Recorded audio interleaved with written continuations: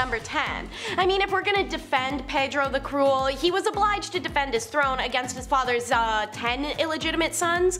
On the other hand, they wouldn't have had so much more support from the people than the king himself if Pedro hadn't outraged his people with arbitrary killings, drama, and rules, as well as the pretty cheap treatment of his wife Blanche, the sister of the king of France. His father, Alfonso, had ditched his wife, Pedro's mom, Maria of Portugal, for his mistress once Maria had produced their son. Exiled away from court, Pedro grew up listening to his mother's hatred for his father, yet when he took the throne, he did an almost exact rinse and repeat. Pedro publicly marries Blanche, despite already having secretly wed one of his mistresses, and he abandoned and imprisoned her very shortly after. Basically, if someone looked sideways at him, Pedro had them killed. He inaugurated his reign in 1350 by killing supporters of his half-brothers, and also had his father's mistress killed for his mother. He was said to have killed a man for looking at him wrong way, and burned a woman alive for rejecting his advances. Pedro's new son-in-law, Edward the Black, got blessed with a large gem that he had obtained by robbing and killing a guest in his own house. He also put a hit out on Blanche in the end, and she died via crossbow to the eye. And of course, needless to say, Pedro killed as many of his own half-brothers as he could get his hands on, primarily through various forms of deceit. On to number 9, which is Charles of Navarre, who can also be called the double-crosser's double-crosser. See, Charles came from a branch of French royalty that had renounced its claim to the throne, but clearly Charles did not share that sentiment. He is crowned in 1349 and was driven by revenge and a disproportionate sense of entitlement, quickly earning himself the nickname Charles the Bad as he attempted to expand Navarre's territory into France and Spain via schemes, plot, and deception. Ultimately, he failed and ended up marginalized and alone. In the words of historian Barbara Tuchman, Charles was volatile, intelligent, charming, violent, cunning as a fox, ambitious as Lucifer, and more truly than Byron, mad, bad, and dangerous to know. His only constancy was hate. One of Charles's first targets was King Jean II's favorite minister, whom he had killed by thugs. Over the next 3 decades of the 100-Year War, as France contested with England for control over territory on the continent, Charles changed sides so quickly and so often that it made everyone's head spin, and making contradictory deals with each side of a conflict at the same time. He attempted one coup and twice tried to poison the king in like a real-life Game of Thrones fashion. And trust me, there's a lot of old nobility stories like this one, so if you're interested in hearing more of them, I recommend you take a moment to subscribe to The Hive. Edward III is on our countdown at number 8, and he pulled a total King David. He sent his homie, Earls of Salisbury, to go fight wars in foreign countries so he could go try to bang the Earl's wife on the sly. However, the Countess refused the king's slick idea, but Edward didn't accept that answer and returned after dark. He tells the valets to, quote, "nothing must interfere with what he was going to do, on pain of death." Contemporary accounts from the time, of which there are 5 parts, detail how the Countess was left in an absolutely horrific state. And by the time her husband returns, she's fallen into a deep depression and admits to her husband what has happened. The Earl goes into a blind rage, understandably, and goes straight to Edward, who was holding court at the time. In front of dozens of witnesses, the Earl confronts his once friend, saying, "You have villainously dishonored me and thrown me in the dung," and continues to tell Edward that his actions were so disgusting and inhuman that he could no longer live in the same country with the monstrous king, and then just left England forever. As for the Countess, Alice, all we know of her fate is that the Earl made sure she had an independent income and was returned to her family's care before he left. You learned this story young. It's number 7, King John, aka the Magna Carta King, and one of the worst, if not the worst, king of England. John's offenses are almost too long to list. Even before he was king, the bugger was on some BS. When his older brother Richard the Lionheart was away on a crusade, John attempted to seize the throne by plotting with the King of France, Philip Augustus. Ironically, all those years later, when John is finally king, he starts his reign with the greatest dominion in Europe, England, large parts of Wales and Ireland, also Normandy, Brittany, Anjou, and Aquitaine. Yet within 5 years, he had lost almost all 3 continental territories to Philip Augustus. This loss of continental inheritance was an embarrassment, and John was determined to win it back. Unfortunately, he was not competent at warfare, and the attempts dragged on and drained the bank accounts. To quote MagnaCarta.com, to raise the massive armies and fleet this enterprise would require, he wrung unprecedented unprecedented sums of money from England. Taxes were suddenly demanded on an almost annual basis, nobles were charged gargantuan sums to inherit their lands, and the lands of the church were seized, and the Jews were imprisoned and tormented until they agreed to pay extra. John's reign saw the greatest financial exploitation of England since the Norman Conquest. In May of 1215, 6 months after the French whipped his butt, the people of England rebelled and seized London. With the capital held against him, the king's forced to negotiate and obliged to make concessions. The Magna Carta is signed. Then he had it annulled, and then everyone rebelled again, and then John died, and the barons were still rebelling. The end.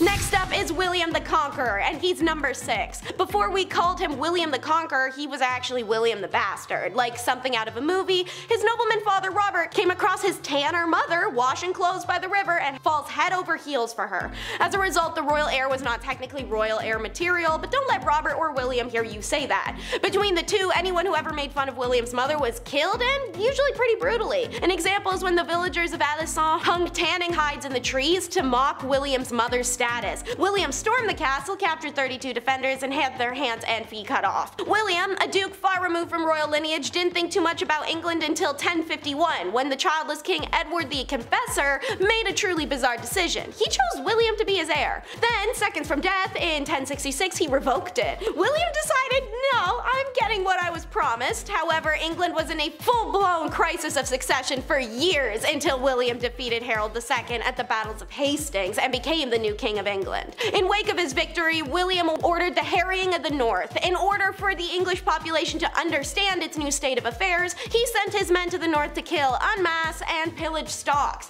This also made it easier to fulfill his promise of giving the land to his loyal followers. He then imposed new laws, raised taxes, and introduced harsh punishments against those who stepped out of line. The people of England were infuriated by William's new laws, and a series of revolts sprung up north of the country. In response, William and his armies attacked the northern villages, killing everyone in sight as well as the livestock and burning down barns. The lack of livestock led to starvation and disease for what rebels had survived, and the countryside started to reek of corpses. The total death toll, 10,000 people. Up the tower we go for number 5. It's Richard III. Richard was never meant to be king, and the malign monarch only landed the job in 1483 because his brother Edward's children were deemed too illegitimate for the role. With the support of the Duke of Buckingham, a great campaign promising to improve royal court management, and a stout disapproving of his brother's rampant public adultery, Richard seemed to have potential, but it's kinda hard to praise and look past the two nephews disappearing. However, in August of 1483, the supposed soon-to-be crowned King Edward and his younger brother Richard of Shrewsbury were sent to the Tower of London to await Edward's alleged coronation. But his coronation never came, and one day they just disappear. The prince's uncle and would-be king has long since been blamed for their disappearances and probable deaths. He had the most to gain after all. Richard was also doing everything in his power to prevent the lineage going back to them in the first place, such as planning a marriage between Joanna of Portugal and Manuel, Duke of Beja. When that doesn't work, he tries offering up his niece Elizabeth, who at the time rumors emerged that Richard was planning to marry himself.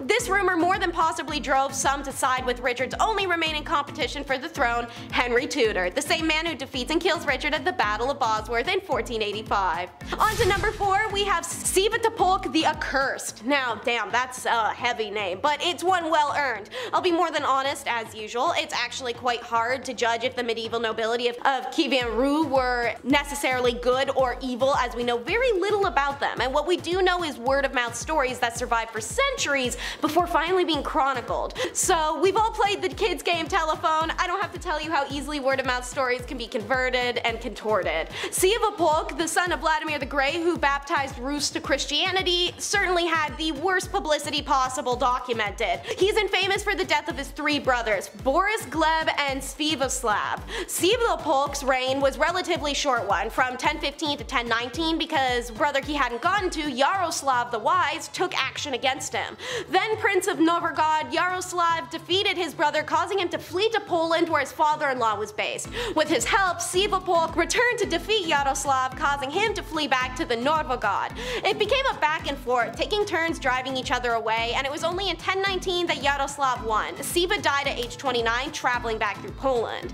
Number 3 is Christian the Tyrant. His most notorious act was the Stockholm bloodbath of 1520, when after a 3-day coronation feast, he beheaded 82 nobles in the Swedish capital after promising them amnesty in return for intel. Up until Until this point, everything had been going his way. He had reunited the Kalmar Union under his rule, taking control of trade in the Baltic Sea, and married the sister of Charles the Holy Roman Emperor, joining the powerful Habsburg family. But as said by history professor Lars Biddelsgaard, Christian gained a lot of enemies in a very short time at the end of 1520. To quote, "The bloodbath was a game changer. Partly it led to a rebellion in Sweden at the time when he didn't have any money left to pay for troops. Partly it was because the Danish nobility began to fear that they would see the same fate and lose their heads. In Denmark, Christian II had carried through a modernization program, limiting the power of nobility and strengthening his power as king. And when has the upper class ever liked having their sense of entitlement towards power tampered with? When Sweden started to break loose from the Kalmar Union, the Danish nobility lost patience, forcing Christian from the throne,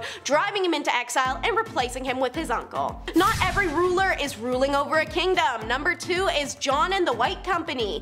John Hawkwood led the White Company Knights band that tormented the countryside of France, Italy, and Spain in the 14th century. We've done quite a few videos on this channel that explain how knights are kind of like labor or bodyguards for hire when there isn't some war or inquisition going on. Because medieval aristocrats like to disband their armies the moment they no longer need their services. During those times, the men would band up and ride out. As a result, hardened soldiers often found themselves at loose ends and many miles from their homelands. Since medieval armies fed and supplied themselves by pillaging farms and towns as they went, the mercenaries knew that was efficient, free, and easy for them to accomplish, so they continued in this practice. They roamed the countryside, robbing, violating people, and kidnapping random wealthy hostages for ransom. Of course, they were available for hire, but local landowners were more likely to pay them to simply go away. This is also why chivalry was invented, a code of behaviors and rules to govern these knights to stop their overall rampant and sociopathic behavior. Although Hawkwood, who in retirement would set himself up to be a respectable citizen in Florence, was known for his more insatiable greed than his brutality,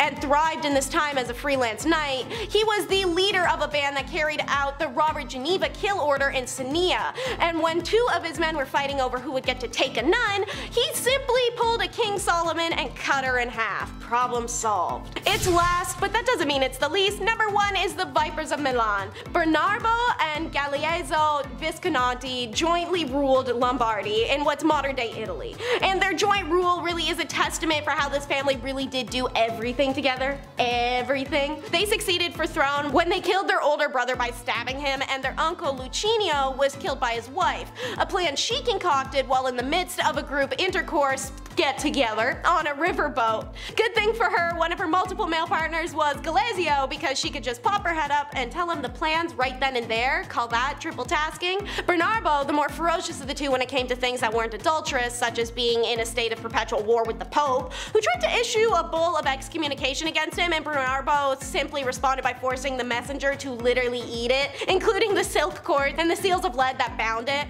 Bernardo's lusts, by contrast, were unbounded. Has he ever heard the expression about not blaming the messenger?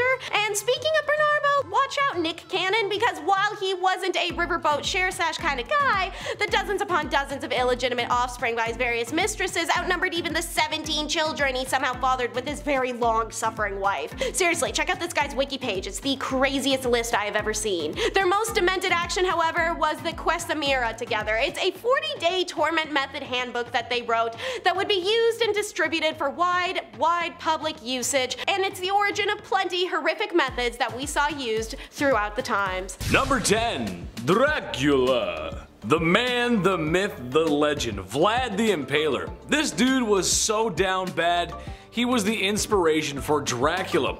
There's really only one reason why he was so evil, and honestly, it's in his name. Vlad the Impaler liked to impale people, oftentimes alive. As if this was the worst thing thought up by a human being ever, he would leave the pikes on display, creating a horror only the eyes of medieval Europe could see. There's gonna be a lot of bad dudes on this list, some really saucy villains, unsavory characters who will make your skin crawl, but only Vlad has been bad enough to get a monster inspired by him, essentially turning his actions into somewhat of a spooky mythology.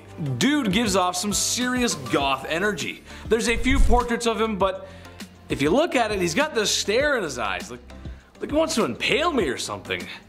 Vlad be nimble, Vlad be quick, just wait till you see his sharpened sticks. Number 9. The guy everyone knows. Look, YouTube won't let me say his name, but do we really have to? I mean, it's Mustache Man. Infamous for his bad art and lame book, he was the fascist leader of Germany.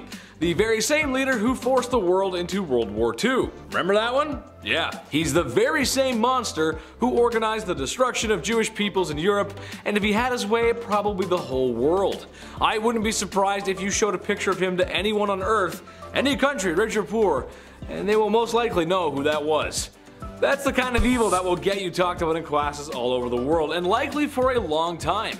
Eventually, he got what was coming to him, and the world had peace and prosperity, and there was never ever another bad stinky war ever again. Why is he not number one, you might be asking? Well, that's just because his numbers don't compare to others, which is a very troubling statistic. I'll get to that later. Number 8. Busy man. Most people on this list are not going to need any introduction. Genghis Khan is no exception to that. The Mongol warrior king saw his nomadic empire stretch thousands of miles, being one of history's largest empires. If you've been paying attention in history class, and you should have been, don't skip class or Big Ched will put you in the naughty corner. Bad. Yes, that's right, I just referred to myself in the third person. Speaking of third person, that's how many people Genghis unalived in his bloody conquests. Oh, did I say 3? I actually meant a lot. Did I say a lot? I actually meant a disturbing amount. Some people like to point out that he was accepting of other people's cultures and beliefs. Yes, that is true, but that's after he burned down the village right before he got to yours, and you got forcibly assimilated into his numbers. As you can also imagine, a bloodthirsty barbarian like him did not treat women with much respect. It's Genghis Khan, man. That's just how it do be. Number 7. So long, Bowser. Ivan the Terrible. Okay, sure, Vlad was called the Impaler, but you can kind of take that in a different way, right? Not in that way. All innuendos aside, with a name like Ivan the Terrible, it's kind of hard to work around that. Even as a child, Ivan was showing traits of an evil dictator, or supervillain really, as it's said that he would throw animals off of tall roofs in the same way that Mario throws Bowser off of platforms. Becoming the first Tsar of Russia and probably its worst, he's responsible for many horrors and crimes, but the most infamous being his responsibility for his own son's demise. After a heated argument regarding his unborn grandson, and in a binding fit of rage, Ivan claimed his son's life.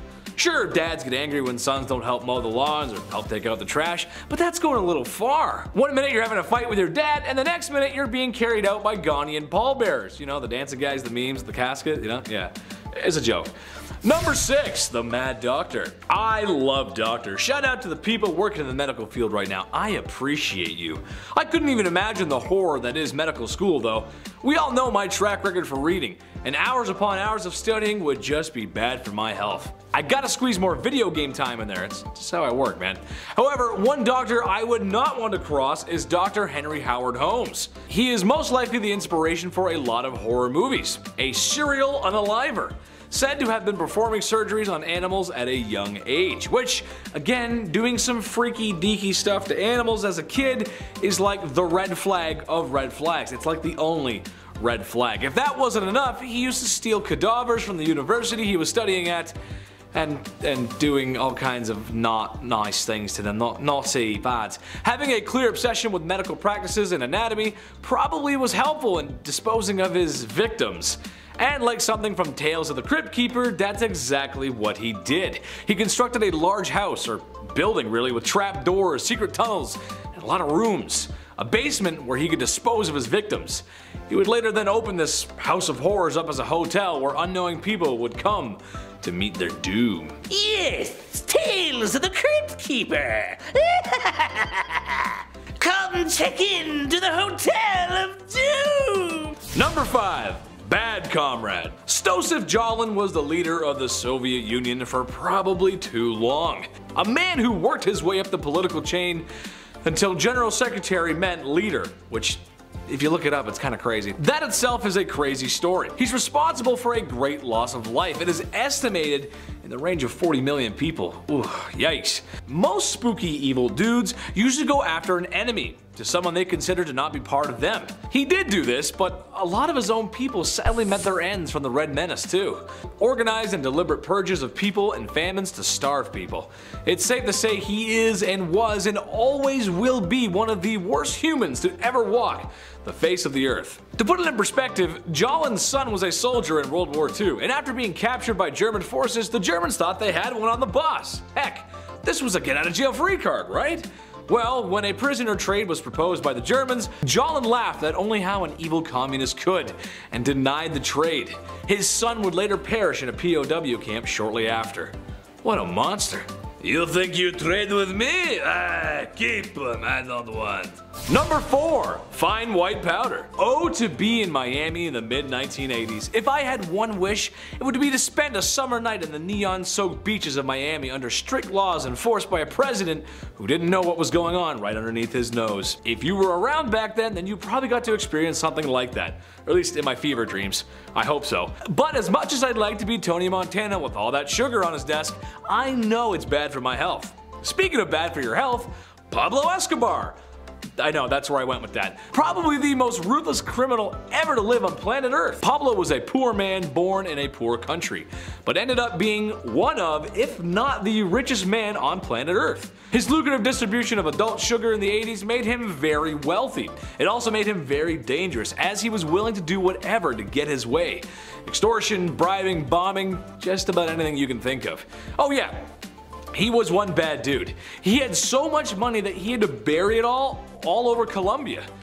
Every once in a while some of his buried treasure pops up, and as much as I want a quick million in US cash, I'll just put it back where it came from. Oh Dios mío, lo siento Pablo. Number 3. Al Capone.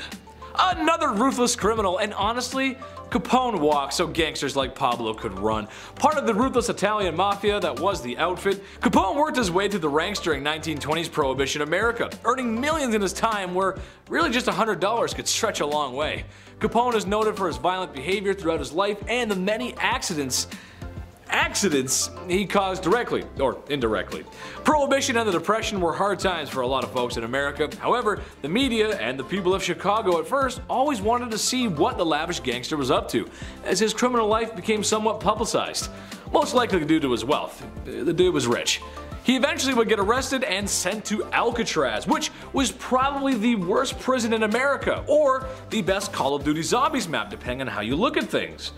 I look at things through a Call of Duty way, so Number 2, Gavrilo Princip. That might not be a name that you're familiar with, but it was the man who unalived Franz Ferdinand, which started World War I, which caused World War II, which caused the Cold War, which caused the collapse of Soviet Russia, and it's why you live in a post-war globalist world with markets developing rapidly in the cyber world. Except maybe the whole thing in Ukraine, watch out for that. Kinda crazy to think how all that could come from one wrong turn and a guy seizing an opportunity. But this also means he's kind of responsible, in a way, for all the bad stuff that happened in those times as well. So maybe don't seize the day, I'm not sure. Just don't be ruthless criminals, guys. Watch our videos instead. Although I could blame him for failing my math test in high school. Yeah, we'll go with that. Number 1, Mao Zedong.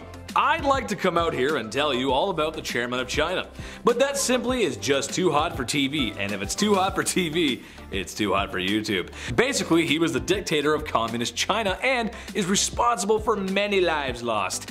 It's estimated to be somewhere in the range of 60 to 80 million people. Whoa! Dude was down bad, the definition of down bad, and although many were told to adore him, there's still a great many people who remember the terrible things he's done. From Beijing to Hong Kong, there's not a person around who doesn't know who he is. If being a no-good, rotten person was an Olympic sport, he would have gold medals coming out of his ears. Number 10, Joseph Mengele. Alright, I'm just gonna get this out of the way now. This man is the only entry from the Second World War on today's list, and that's mainly because online guidelines make it practically impossible for me to talk about the evil German dictator or members of his party. So also known as the Angel of Death, Dr. Joseph was an anthropologist and SS physician who conducted numerous inhumane medical experiments on the prisoners at Auschwitz. So at Auschwitz, he was one of a number of medical professionals who selected victims to be sentenced to the gas chambers or be spared for his experimental research. He would attempt red fluid transfusions from one twin to another, do amputations to try and sew that part onto another twin, stitch 2 twins together to form Siamese twins, infect one twin with typhus or another disease, and way too many other experiments. Can you tell he liked twins? And to the surprise of no one, more often than not, the twins would pass away during the procedures, or he would just have them killed afterwards so he could do an autopsy for funsies. If one twin died from a disease, Yeah, the other one's going, just to mark the differences between the sick and healthy subjects. The evil doctor was also very interested in heterochromia, where people have irises of different colors, and he would collect eyes and body parts of his victims and send it off for research. He would inject chemicals in victims' eyes to attempt to change their eye color. Now remember, this was before the age of colored contacts. He also experimented on pregnant women before sending them off to the gas chambers and caused incestuous pregnancies, always under the guise of research. Now he tried sex change operations, he tried removing organs, and operating on victims without anesthesia. Oh, and if that wasn't disgusting enough, he tried to prove that Jewish and Romani people were genetically inferior through his morbid experimentation. Throughout his time at Auschwitz, Joseph sent his colleagues in Germany red fluid, body parts, organs, skeletons, and even fetuses that had been taken from prisoners. Yay. Number 9. Putin. Well, Vladimir Putin started off reasonably well, in his career, although there are some stories that his cronies planted explosives in Russian apartment buildings to help him snatch that presidency back in 1999. Granted, the folks who tell those truths keep going missing, so I'll get the Cliff's Notes version and pray I don't get nuked on the spot. 1 month after then President Boris Yeltsin plucked Putin from obscurity, oh and by the way, he was a KGB official at the time, which yeesh, and made him prime minister, an explosion leveled a 9-story apartment building on Moscow's outskirts. Sidebar, if you don't know what the KGB was other than me shuddering just now, they were a security agency that make all the other ones in the world look like young folks trying to enforce rules for funsies. The pre-dawn blast on September 9th of 1999 reduced the building to a smoking pile of rubble, killing more than 100 people. A second building, less than 600 kilometers away, was rocked by an explosion on September 13th, killing 119 this time. Days earlier, a car exploded in a small town bordering the war-ravaged region of Chechnya, where reignited fighting was already spilling into neighboring regions. That blast outside the apartment building in the town of Buyansk killed dozens. If I got the name wrong, I apologize. I'm not the best with every language. French and English are my forte for a reason. It was followed 7 days later by a truck explosive that destroyed a 9-story building in another southern city, killing 17. On September 23rd, Putin asserted to the, everybody, that bad guys in Chechnya were to blame and ordered a massive air campaign within the North Caucasus region. When asked a day later about the campaign targeting what he called terrorists, Putin responded with the phrase that will forever be his catchphrase: "We will pursue them everywhere. We'll catch them in the toilet. We'll wipe them out in the outhouse." The statement became a Putin catchphrase and set the tone for the 20 years of rule that followed. The longer he's in power, the more evil he's become, leveling Grozny, attacking Georgia, grabbing the Crimea, carpet kabooming in Syria, imprisoning, poisoning, and assassinating opponents, and, muzzling the free press. When one would think, oh, it can't get worse. Yeah, he had another surprise. The unprovoked attack of Ukraine, which, an independent and peaceful nation, back in February of 2022. But thanks to the heroism of the Ukrainian people, it's not completely the walkover he expected. So fingers crossed he maybe gets voted out in the next election. Granted, it's a little tricky when people who oppose him have that weird coincidental habit of going missing. Number 8. Steve Jobs. While I love and appreciate my iPod and the iPhones I've had over the years, Steve Jobs was no saint. In fact, his success can be attributed to his ruthless behavior, which is kind of commonplace with anybody that makes $1 billion. In his biography, there are plenty of examples, from firing people at Pixar without notice, to storming out of a 5-star hotel that he thought wasn't up to his standards, and berating service workers that he didn't consider up to his standards. Now, while that's all icky, you might be asking where the actual evil is, and don't worry, there's plenty. For starters, he not only neglected his daughter, Lisa Brennan Jobs, who he had with an ex-girlfriend, but he was also just straight up rude and weird to her. In her memoir, Small Fry, she painted him like a jerk who once told her that she smelled like a toilet. However, the creepiest revelation was when Lisa revealed that Steve liked making out with his new wife right in front of her. So, in the book, she describes Steve pulling in his wife for a kiss, moving his hand closer to her breasts while moaning theatrically, and when Lisa tried to excuse herself, Steve stopped her and told her to stay since they were having, in his words, a family moment. It's important that you try to be part of this family. Okay.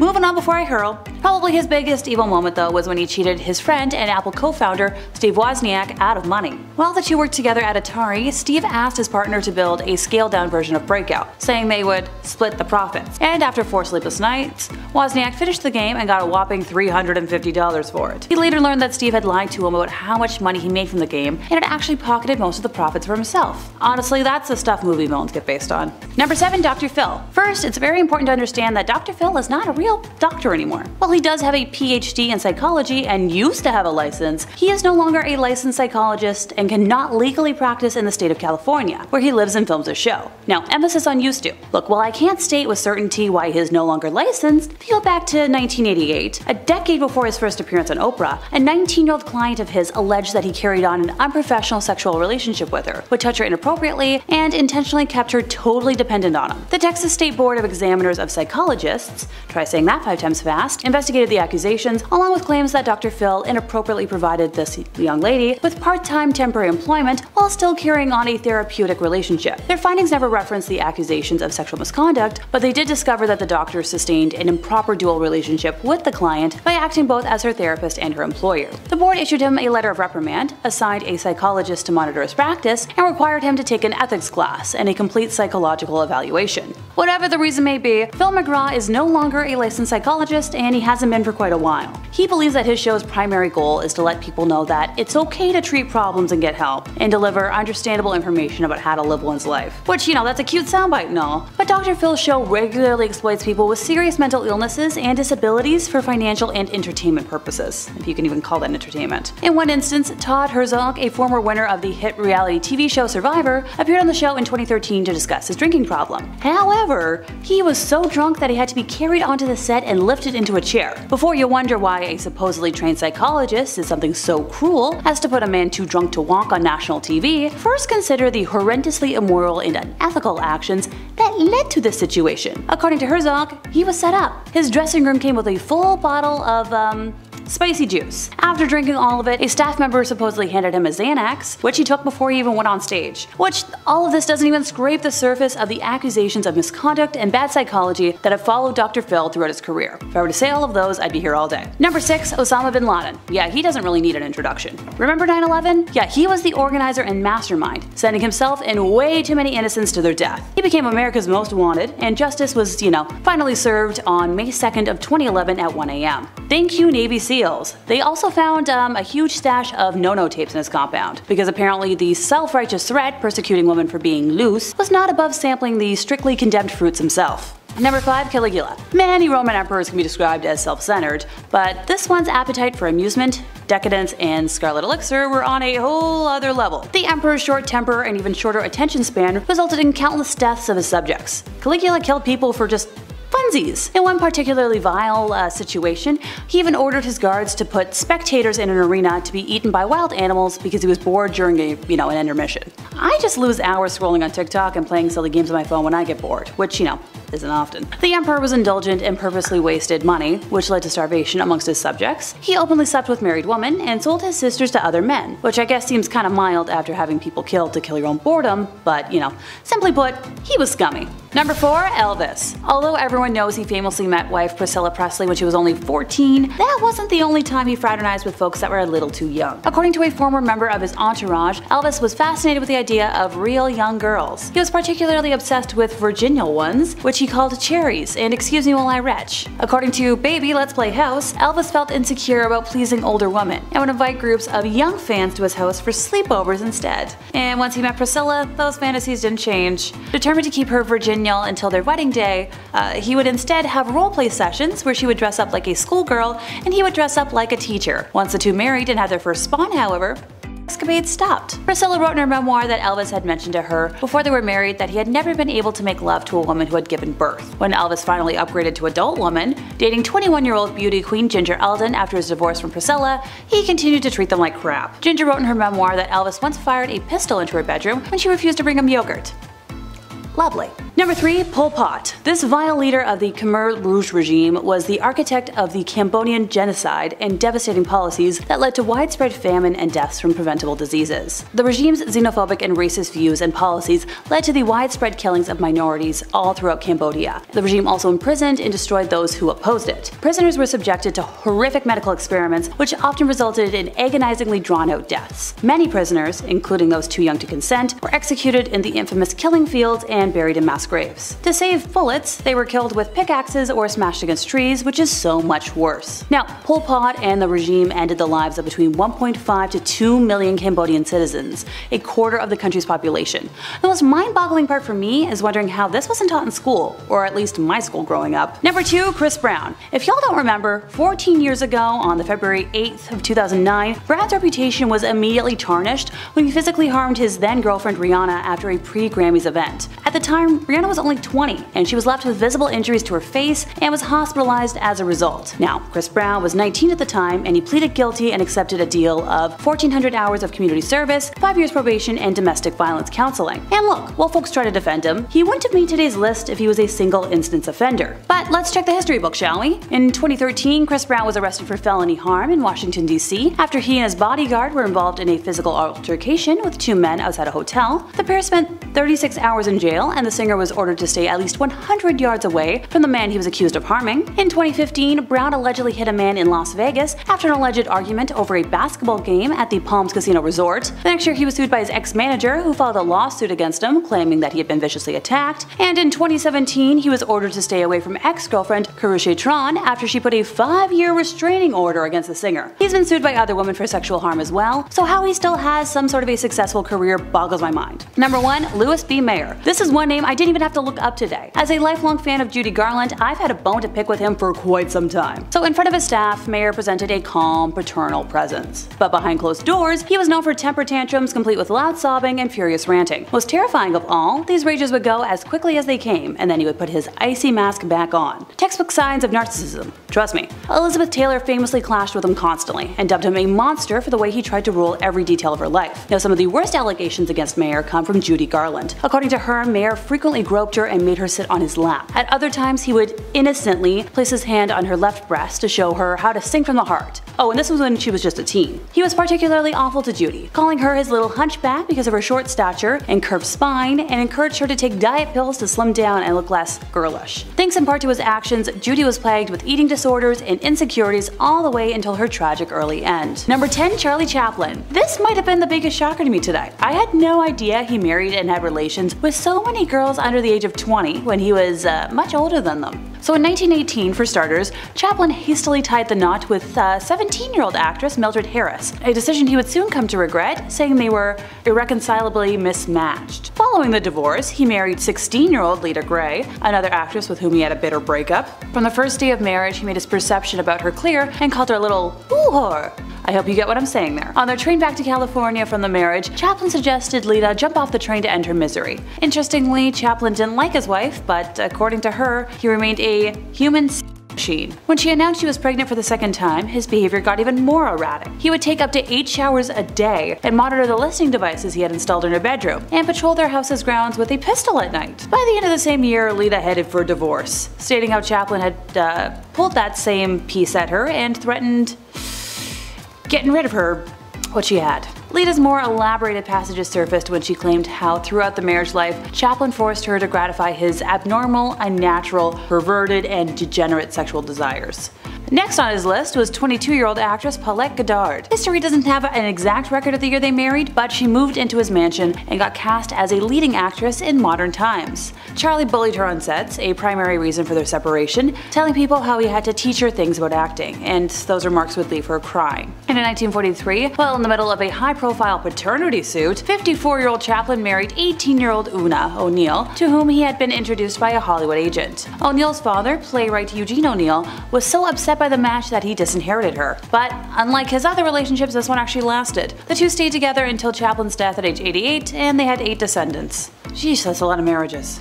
I'm technically cheating a little bit on the history word here, since Tom Cruise is one of the most recent names on this list, but I couldn't leave a high-ranking Scientology member off of the evil list. He has allegedly reached OT8, which is the highest currently achievable level of the cult. Pardon me. As always, I'm getting ahead of myself. Scientology is a set of beliefs and practices invented by Ron Hubbard, who developed a set of ideas that he called Dianetics, which he represented as a form of therapy. An organization that he established in 1950 to promote it went bankrupt, and he lost the rights to his book in 1952. 1992, but he then recharacterized his ideas as a religion for tax purposes and renamed them Scientology. By 1954, he had regained the rights to Dianetics and founded the Church of Scientology, which remains the largest organization promoting the cult. In 1967, he established a new elite group, the Sea Organization, or Sea Org for short, the membership of which was drawn from the most committed members of the church. By 1981, the 21-year-old David Miscavige, who had been one of his closest aides in Sea Org, rose to prominence. Now, Hubbard died at his ranch in Creston, California on January 24th of 1986, and Miscavige succeeded him as the head of the church, a position he holds till this day. It was actually at Tom Cruise's wedding day,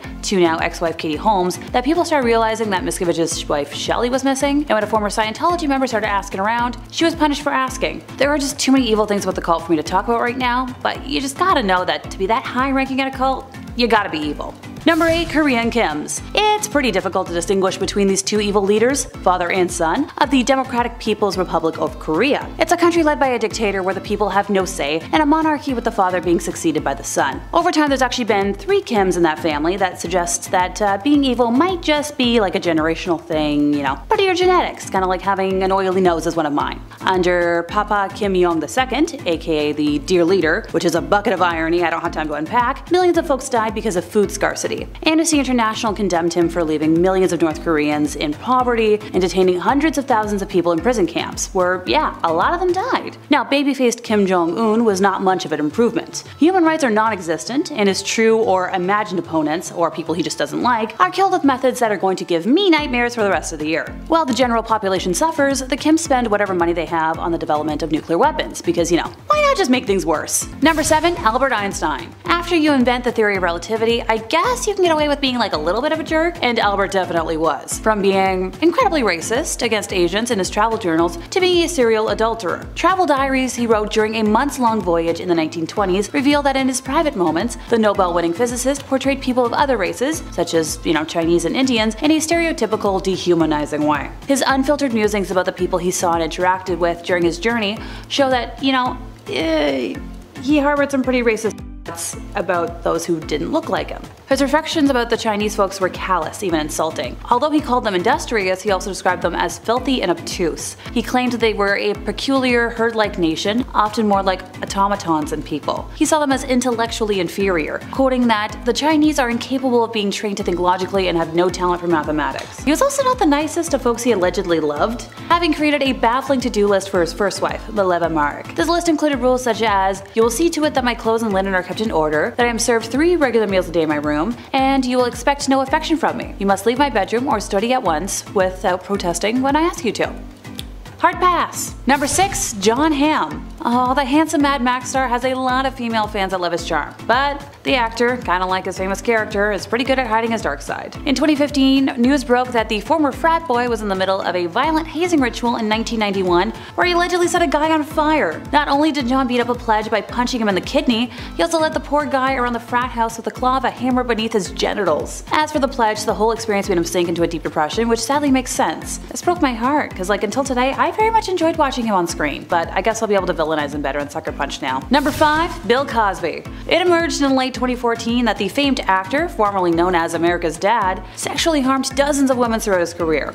Cosby was accused by over 60 women of bad things that I can't word. The earliest incidents allegedly took place in the mid-1960s, but dates of the alleged incidents continue all the way up to 2008 in 10 US states and in 1 Canadian province. Now, Cosby has maintained his innocence and repeatedly denied the allegations made against him. Most of the alleged acts fall outside the statute of limitations for criminal legal proceedings, but criminal charges were filed against him in 1 case, and numerous civil lawsuits were brought against him. As of November 2018, I believe 8 related civil suits were active. In July of 2015, some court records were unsealed and released to the public from a specific civil suit, and the full transcription of its deposition was released by a court reporting service. In his testimony, Cosby admitted to casual sex involving recreational use of the sedative Quaaludes with a series of young women, and he acknowledged that his dispensing of the prescription drug was illegal. In December of that year, 3 Class 2 felony charges of aggravated indecent harm were filed against Cosby in Montgomery County, Pennsylvania, based on allegations concerning incidents in January of 2004. Now, Cosby was found guilty of 3 counts of aggravated aggravated indecent harm at retrial on April 26 of 2018, and on September 25th of the same year, he was sentenced to 3 to 10 years in state prison and fined $25,000 plus the cost of the prosecution, so $43,000 something? In 2014, Judy Huth filed a civil suit against Cosby in California, alleging that he had harmed her in 1975 when she was too young to consent. That trial began in 2022, and thankfully the jury ruled in Huth's favor, so good riddance. Number 4, Jim Jones. As if I was gonna do a list of the worst men in history and not include a single cult leader. So back in the 1950s, Indiana native Jim Jones founded the People's Temple, a group that he claimed promoted socialism and equality with religious elements of Christianity. Now, fast forward to the 1970s, he moved his group to California and set them up in a commune-like settlement in Redwood Valley. After he established several locations throughout the state, including its main headquarters in San Francisco, the temple forged ties with many left-wing political figures and claimed to have 20,000 members, even though 3 to 5,000 is probably more likely. Jones eventually came to believe that nuclear war was imminent and moved his followers again to the South American country of Guyana, which he thought would be outside the potential danger zone. The group lived there for several years as the People's Temple Agricultural Project, but after former members started speaking out against the church, San Francisco Congressman Leo Ryan decided to travel to Jonestown to see what was going on. During his visit, a number of temple members expressed a desire to leave with him and accompanied Leo to the local airstrip at Port Ketuma. There they were intercepted by self-styled temple security guards who opened fire on the group, killing the congressman, 3 journalists, and one of the defectors, as well as injuring 9 others, including Ryan's aide, Jackie Spire. A few seconds of the incident were captured on video by NBC cameraman Bob Brown, one of the journalists that were sadly killed in the attack. That evening in Jonestown, Jones ordered his congregation to drink a concoction of cyanide-laced, grape-flavored Flavorade. Oh, right, this is where the phrase drinking the Kool-Aid comes from, but it actually wasn't Kool-Aid, it was the off-brand stuff. All in all, 918 people died, including 276 minors. When members wept and showed signs of dissent, Jones counseled, "Stop the hysterics. This is not the way for people who are socialists or communists to die. No way for us to die, we must die with some dignity." On a tape, Jones can be heard saying, "Don't be afraid to die," adding that death is just stepping over into another plane and a friend. Jones directed that the youngest folks be killed first, and his wife Marceline apparently protested against this. So then she was forcibly restrained and then joined the other adults in poisoning herself. Some members resisted ending their lives and were injected with fatal doses of cyanide, as were those too young to drink the drink. And some folks thankfully did survive by fleeing through the jungle. Until 9/11, this was the largest loss of American civilian life in history, which sends a chill down my spine to think about. Number 3, Vlad the Impaler. Also known as Vlad Dracula, he was Prince of Wallachia 3 times between 1448 and his death in around 1476 or 77. The character of Dracula was loosely based on Vlad due to his sadistic personality and cruel acts done to the people of Wallachia, where he reigned as prince 3 times between 1448 to 1462 and killed about, only 20% of the population. Works containing the stories about Vlad's cruelty were published in Low German in the Holy Roman Empire before 1480. They described Vlad as a demented psychopath, a gruesome killer, and a masochist Caligula and Nero. One tale explains that Vlad had a big copper cauldron built and put a lid made of wood with holes in it on top. He put people in the cauldron and put their heads in the holes and fastened them there. He then filled it with water and set a fire under it and let people cry their eyes out until they were boiled to death. And he invited just overall frightening, terrible, and unheard of punishments. He ordered that women be impaled together with their suckling young on the same stake, stuck on their mother's breasts until they died. Then he had the woman's breast cut off and put the little ones inside head first, thus he had them impaled together. He impaled victims through the rear end till the stake came out of their mouth. A German pamphlet once read that he had young folks roasted, and then he would feed them to their mothers, and he cut off the breasts of women and forced their husbands to eat them.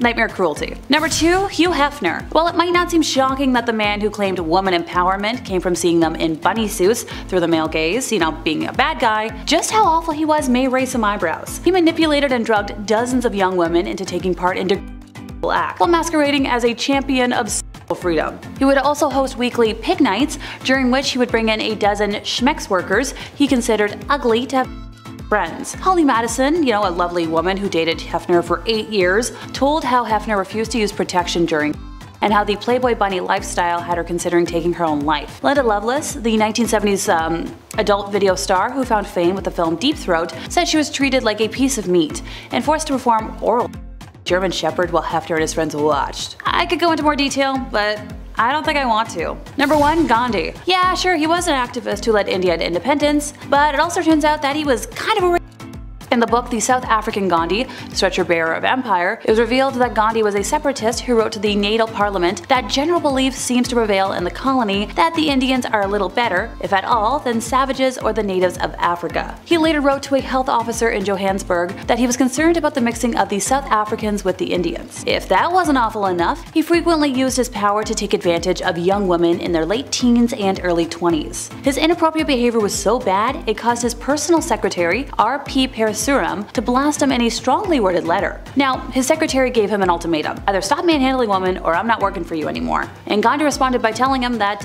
you're at liberty to leave. Yucky. Number 10. Mary I.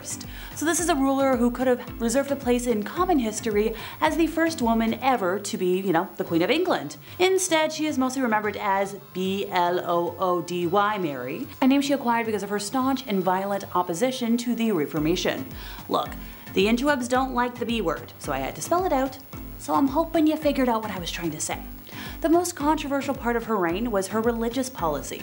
Despite promises a month into her rise to the throne that she would not pursue forced conversion of Protestants, Mary had leading Protestant churchmen imprisoned. She sought to reaffirm papal jurisdiction over England, and when the deal with Rome succeeded, the Heresy Acts were reinstated, which allowed for the burning of heretics. This sent a wave of fear through England, and around 800 Protestant nobles immediately fled the country.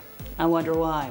In February of 1555, the executions began. Protestant Archbishop Thomas Cranmer was forced to watch the bishops Nicholas Ridley and Hugh Latimer being burned at the stake. Cranmer repented his Protestant faith, and technically, under law, he should have been absolved as a repentant, but Mary refused to accept his absolution and had him burned at the stake as well, just to, set an example, or for funsies. By the end of her terror, Mary had almost 300 people executed, most of them by burning at the stake simply for the crime of being Protestant. Her reign was relatively short, lasting a little over 5 years, since she passed in 1558 from either ovarian cysts or ovarian cancer and was succeeded by Elizabeth I.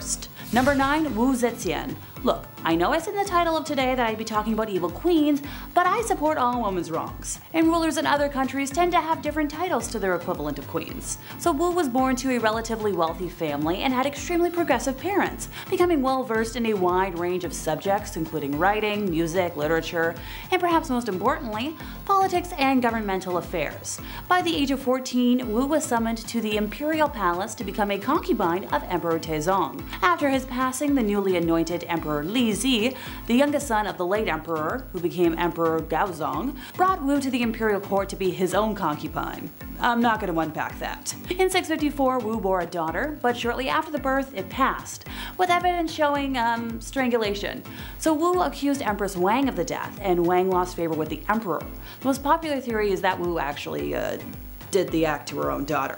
So thereafter, the emperor conferred with his chancellors and, despite opposition, demoted Wang, having her imprisoned, and promoted Wu to empress. Later on, the emperor considered having Wang released, but Wu had her executed upon hearing this, because, can't have any witnesses. Upon her accession to the throne, Wu began targeting officials who had opposed her rise to power, having them arrested and imprisoned, exiled, forced to take their own lives, or executed. In 664, she accused several officials of witchcraft and had them executed as well, and their families became slaves within the imperial palace. In another incident, she killed her niece with poison, accused 2 others of the death, and executed them. She eventually passed after repeated bouts with illness, so nothing nefarious there. Number 8. Isabella of Castile. So when Isabella was born on the 22nd of April in 1451, there was little chance she would ever become monarch of Castile, as she was very far removed from the direct royal lineage.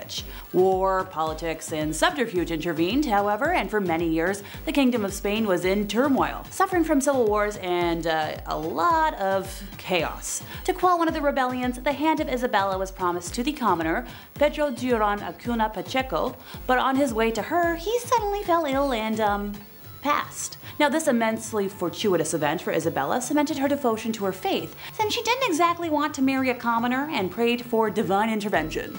Her marriage to Ferdinand, heir to the thrones of Castile and Aragon, cemented her future power. After the death of the King of Castile, the throne was given to Isabella.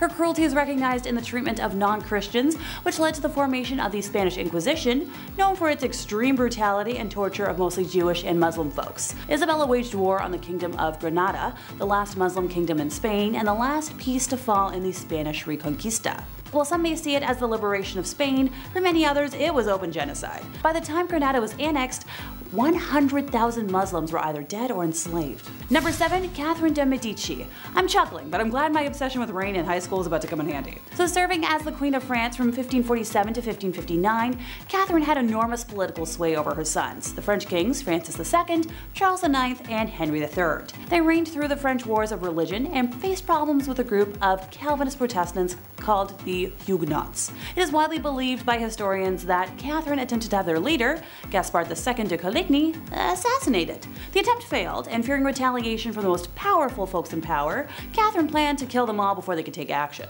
The result was the St. Bartholomew's Day Massacre, which resulted in the deaths of between, 5,000 to 30,000 Huguenots. Number 6. Lady Elizabeth Bathory. Born in 1560 on a family estate in royal Hungary, Elizabeth was of noble lineage and privileged with education, wealth, and a lofty social rank. Her first taste of the morbidly bizarre was introduced to her during the early years of her life, when she suffered seizures which might have been epilepsy. Treatment at the time for such bouts included feeding the patient human redness and bits of skull from a non-sufferer. She bore witness to brutal punishments and executions carried out by her father's officers and was influenced by family members involved with Satanism and witchcraft. When she was barely in the double digits of age, Elizabeth was engaged to Count Ferenc Nadasdy, who she later married. Her husband spent much of his time away from home fighting the Ottomans, leaving Elizabeth to run the estate. Her sadism became more pronounced as time wore on, and upon the death of her husband in 1601, her vicious crimes escalated. Most of her victims were girls around the age of the time she got married, and were usually the daughters of lesser gentry who had been sent to court to learn etiquette. Her favorite punishment methods including using pins to stick under her victims' fingernails and covering her victims in honey and leaving them out to be eaten by ants and other insects. Other methods included whipping her victims with nettles and frequently burning body parts, especially genitalia. After burning her victims, she would dump them in icy water. Many of them were punished to the point of death, some of whom were buried in unmarked locations, and some sources even claim she engaged in people munching, making that her darkest secret. Elizabeth and a few of her servants were eventually arrested in 1610, and her accomplices were put on trial in 1611. With over 300 witness accounts and numerous testimonials, a guilty verdict was assured. A servant girl who claims to have seen evidence in Elizabeth's private books stated that her victims were around 650 folks. The accomplices were sentenced to death, and Elizabeth was confined to a bricked-up room with slits for air and delivery of food. She was found dead a couple years later. Number 5. Marie Antoinette. So France's queen between 1774 and 1792 was Marie Antoinette, who was, the last queen before the French Revolution. She had quite the reputation for splurging on expensive things and found herself in quite a few scandals. One in particular was the affair of the diamond necklace.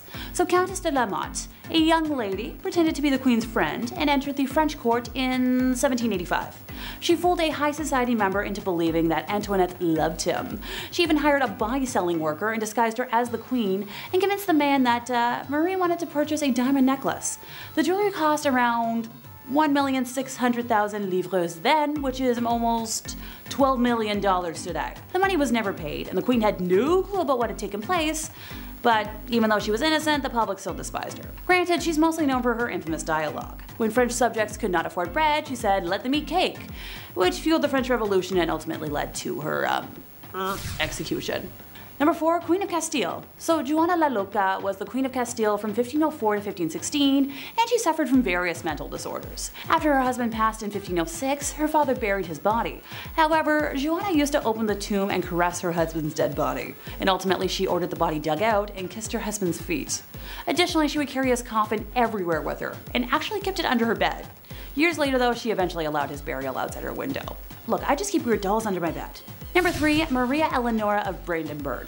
Maria Eleonora, born on November 11th of 1599, passing eventually on March 28th of 1655, held the title of Queen of Sweden from 1620 to 1632 as the wife of King Gustav II Adolf. Coming from a noble German family, she belonged to the prestigious house of... I'm not even going to try and say that. However, when Maria and Gustav gave birth to a girl with a genetic condition causing excessive hair growth, Maria was deeply shocked.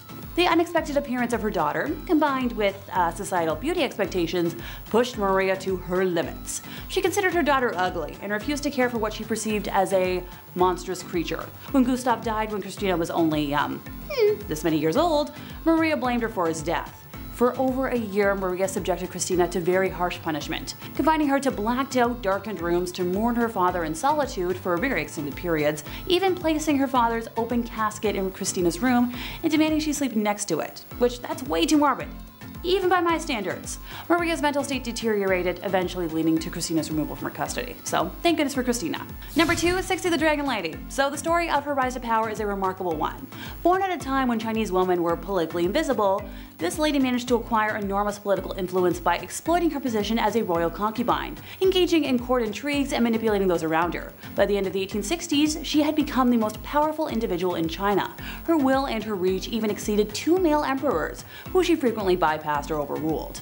Now, she was originally born Lan Kuo in 1835, the daughter of a minor Manchu official, and at age 15 she was selected as a potential concubine for the emperor and relocated to the Forbidden City. She was elevated to the status of concubine officially by age 18, eventually giving birth to the emperor's only son, Zechun, a feat that earned her another promotion in the palace hierarchy.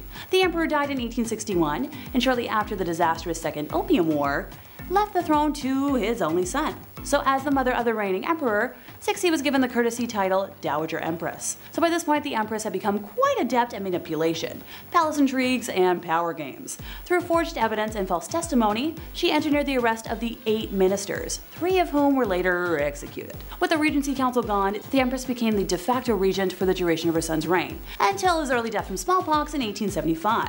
The empress was instrumental in the succession, choosing her young nephew Zetian, who was crowned as emperor. So once again, this Dowager Empress acted as regent to the infant emperor, this time in a more formal capacity. 12 years into the young emperor's reign, our empress moved to the summer palace in Beijing, and surrounded by a network of informants and advisors, doted on by loyalists and conservatives in the bureaucracy and military, she continued to exert enormous influence on appointments, policies, and matters of state. Stories of the empress's extravagance are prevalent, since it has been claimed that she regularly increased her personal and food allowances, that she withdrew gold and silver from dwindling national reserves, and spirited millions of pounds offshore into bank accounts in London.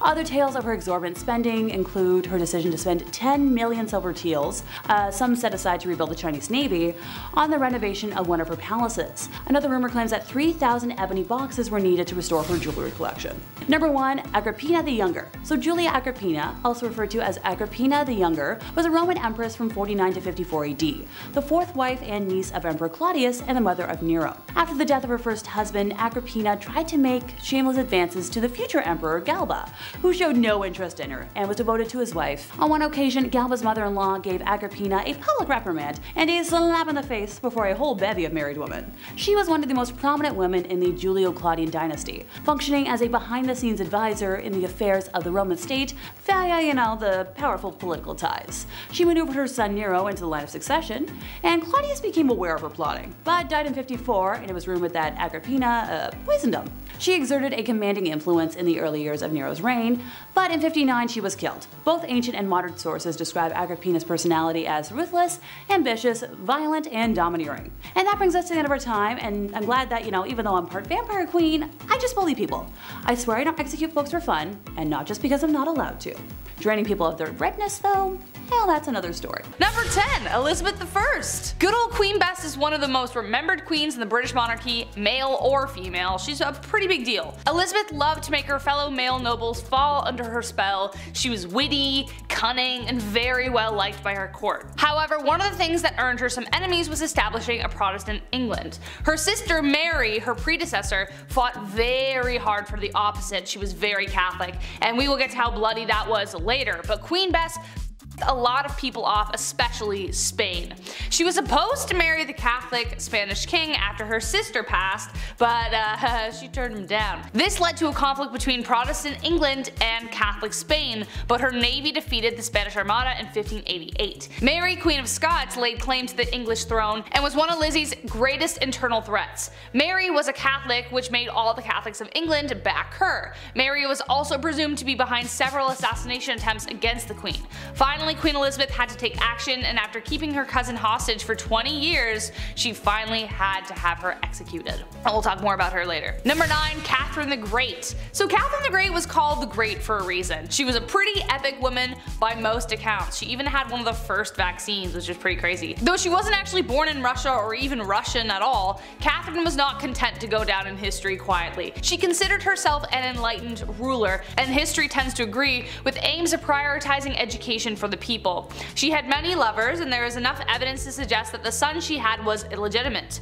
Peter III of Russia was hardly the man Catherine intended on marrying, and later planned a coup against him which resulted in her position of power. However, the coup did turn bloody when on July 17th, Peter died under mysterious circumstances. There isn't proof that she was directly involved or even knew about it, but it cast a dark shadow over her reign for the rest of the time. Number 8. Grace O'Malley. We've got enough traditional royalty on this list that we definitely need to spice it up. Enter Grace O'Malley, the Pirate Queen of Ireland. Pirate Queen! What a title. Definitely considered unholy behavior, Grace abandoned the traditions of women of the time and fled to the sea. There, she took on the waves and perils of Davy Jones' locker with a legendary ferocity.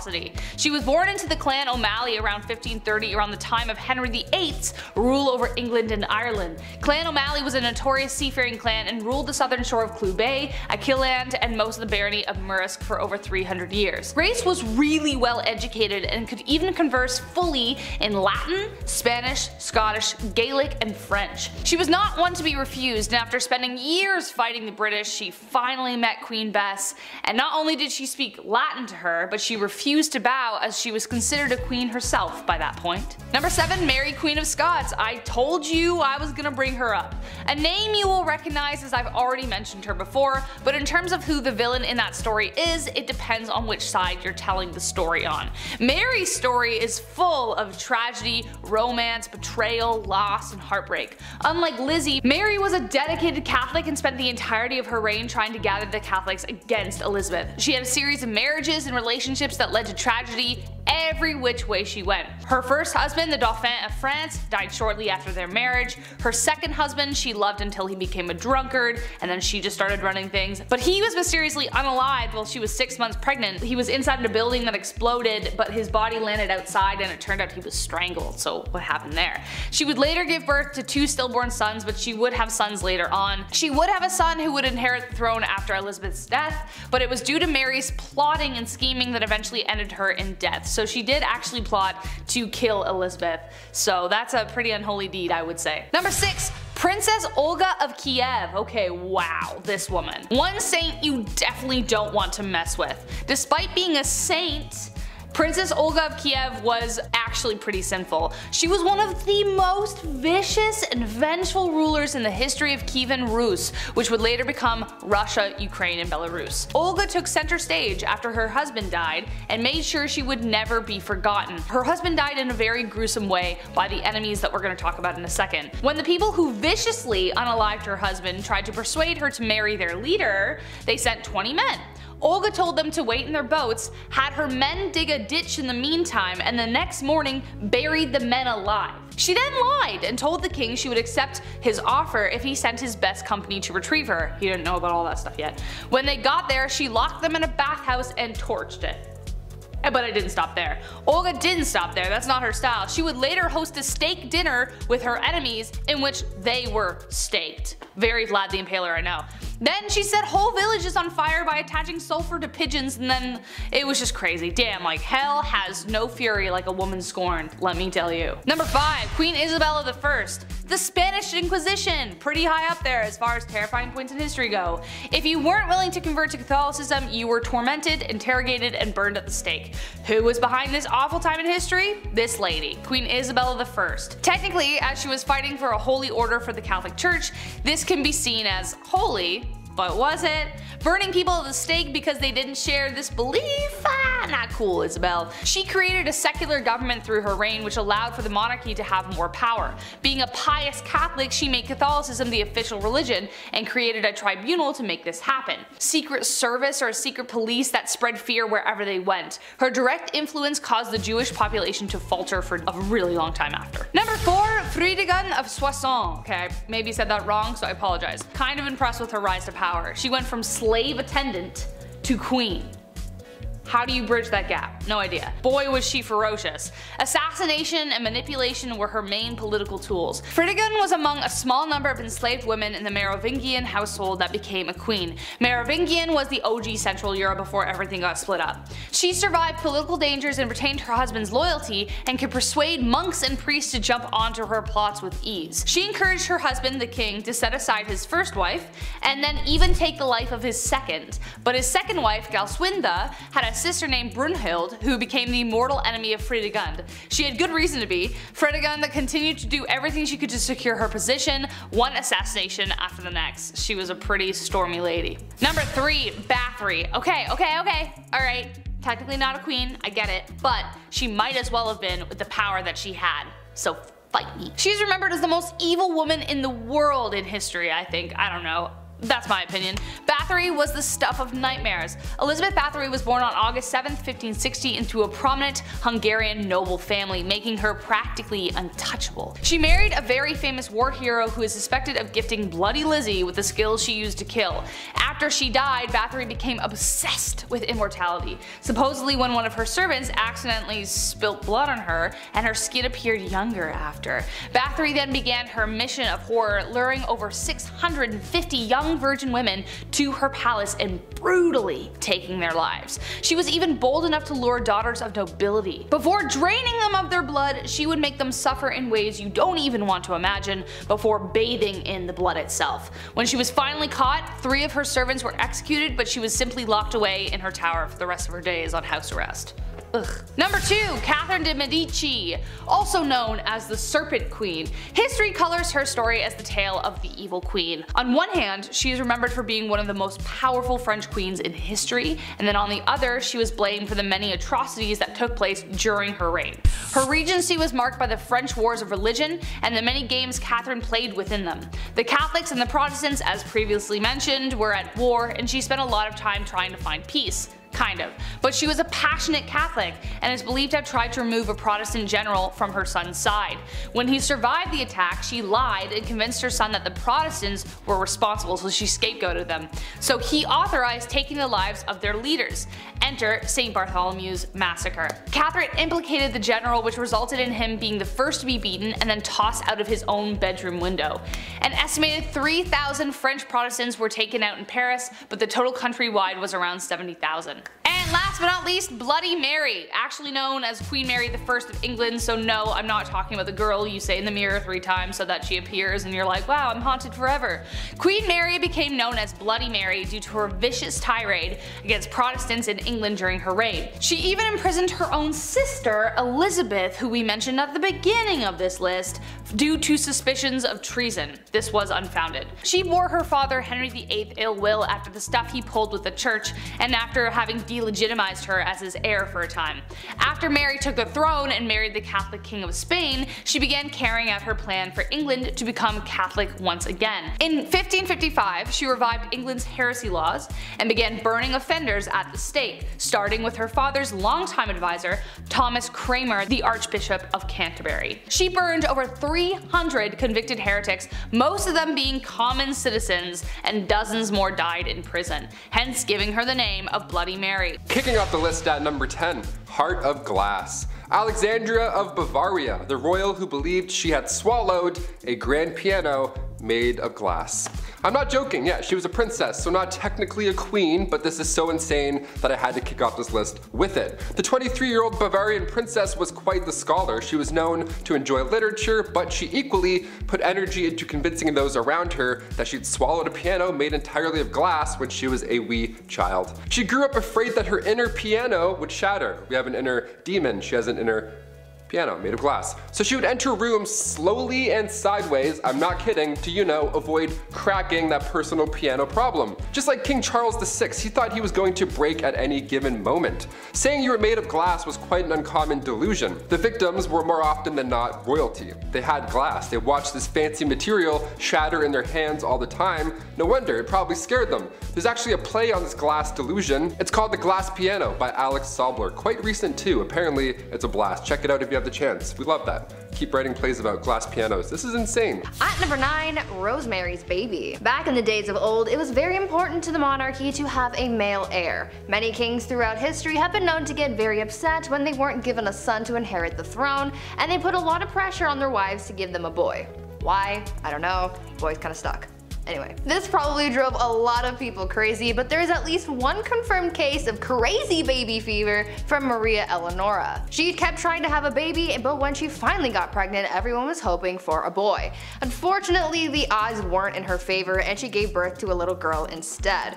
People knew that Maria would get absolutely triggered upon learning of her baby's gender, so they kept it a secret from her as long as they could, but eventually they had to tell her and Maria was pissed. She really went looking for that receipt to return that baby and get a refund or at least a store credit. When she found out the baby was a girl, the queen reacted by saying, quote, "Instead of a son, I am given a daughter, dark and ugly with a great nose and black eyes. Take her from me, I will not have such a monster." End quote. Like damn, tell her how you really feel. After that, mysterious things started happening to this baby, like a wooden beam mysteriously falling into the baby's crib and somehow accidentally falling down the stairs. Even the nurse once dropped the poor kid onto the stone floor. Like, I get it.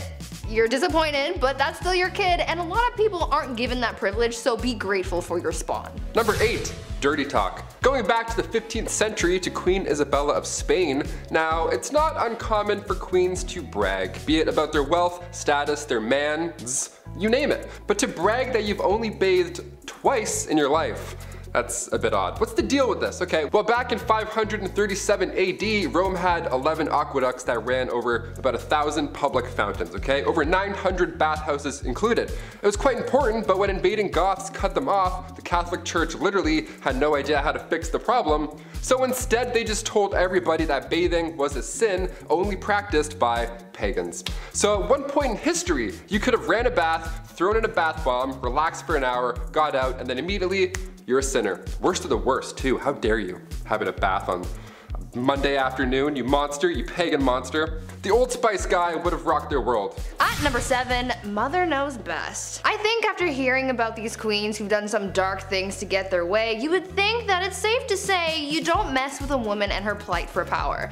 Unless you want to end up 6 feet under, that is. One Roman Empress, Julia Agrippina of Rome, was pretty spoiled already. She lived a lavish life, her husband was the emperor, and she had a family. But that just wasn't enough for her, and she wanted it all.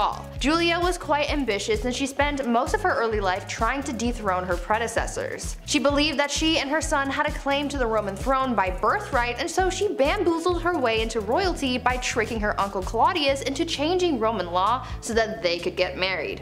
Ew. Suddenly though, after they got married and she became empress, Claudius died, and most people think that Julia had something to do with it. That's likely the case. She and her son Nero went on to rule Rome from 49 to 54 CE.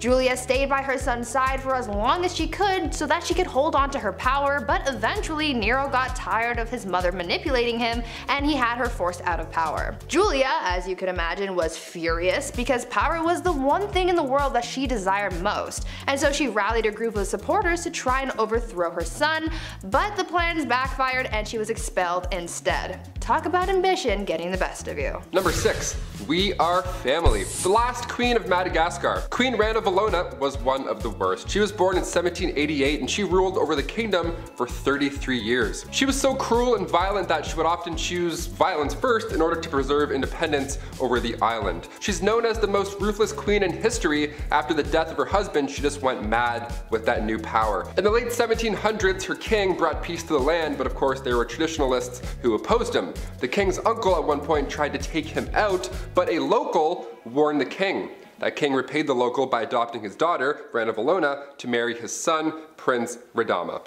Now, when her prince was alive, they didn't get along at all. And then come 1810, the king passed away, giving Ranilova the promotion of a lifetime. It's also theorized that she poisoned him too, so that's horrible. Ranilova kept away the advances of the French and the British and left bodies of those who tried to attack out for display on the beach. Lovely, like bobbleheads. In 1845, Queen Rana Valona ordered 50,000 subjects to build roads across the jungle for 4 months straight for this massive buffalo hunt. Well, 10,000 of those poor souls died of starvation and exhaustion, and also not one buffalo was hunted. nor seen. Great plan. At number 5, Queen Batman. Batman, he is justice. We know this. Well, long before Batman, there was a queen who sought vengeance, and she did it in the most brutal way. Olga of Kiev became queen regent in 945 CE after her husband was killed because her son was just too young to rule yet. Olga knew that once her son was old enough to be crowned king, her power would be taken away, so she had to do the most that she could with her power while it still lasted, and so she used her powers as monarch to seek justice for her husband's death. She was able to get her husband's killers captured and killed using scalding water, but she soon developed a thirst for suffering apparently, and she just kept on going after people. She would not rest until everyone associated with the people who killed her husband were all eliminated. So if you ever breathed in the general vicinity of the guy who offed her hubby, you could kiss your life goodbye. Olga took hundreds of people out of the tribe that her killers were from. She devised a plan to bury their tribe's leaders alive, and she even came up with a plan to set fire to their entire village. It is said that Olga may have locked the tribe's leaders in a bathhouse and burned it down, but we don't know for sure. All we know is that she definitely was not okay. Number 4, no crust.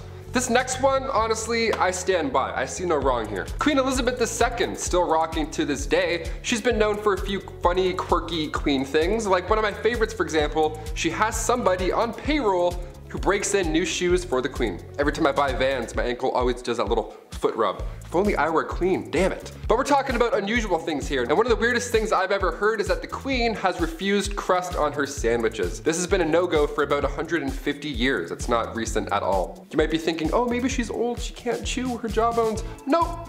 Way back. This goes way back for no reason. Right around the time of Queen Victoria and her husband Albert. They viewed anything square-shaped as bad luck because it looked like a coffin. I've never thought about death while eating grilled cheese, but now I definitely will. Thank you. This must be a pretty scary job, cutting the crust off the queen's bread. My hands would be shaking the entire time. Also, diagonal or down the middle? Let us know. There's only one right answer. At number 3, Evil Empress. This next empress is pretty similar to Olga of Kiev, whom I talked about earlier. Empress Wu Zetian also had a thirst for blood and suffering, but not towards people who have necessarily wronged her. You see, when she came into power, she was determined to keep that power by any means necessary, so she had all of her rivals killed. So anyone who could possibly overthrow her or come for her seat on the throne was eliminated. The empress ordered the execution of the previous empress, as well as members of her own family, including her own newborn daughter. She didn't want to risk anyone taking away her power, including her own offspring apparently. She didn't hold back on the methods of eliminating her rivals either. Yeah, sure, she could have just done a 1-2 stabby stabby and called it a day, but that's no fun. Instead, she had people poisoned, strangled, mutilated, or even burned or boiled alive.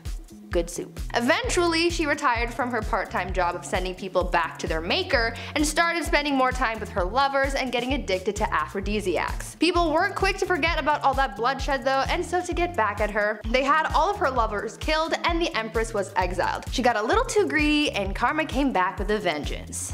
Number 2, Ice Palace. If you're a fan of the film Frozen, this next one is gonna get you jazzed right up. Anna Ivanova, the Empress of Russia from 1730 to 1740. Okay, so in celebration over their victory with the Ottoman Empire, Anna gave the order to build an ice house, this massive ice palace. Best place to cool down if you ask me.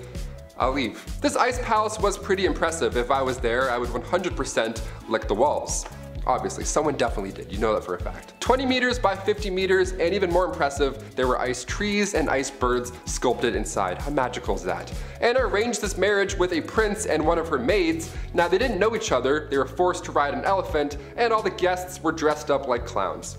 Yep, that's all valid, that's all accurate. You heard me. You may be thinking, wait a minute Taylor, an ice palace in Russia, was that maybe cold? Yeah, it was an absolute nightmare. Anna made the guest party all night, freezing cold, they all got sick, dressed like clowns. I went to an ice hotel in Quebec once, spoiler alert, it's cold and boring.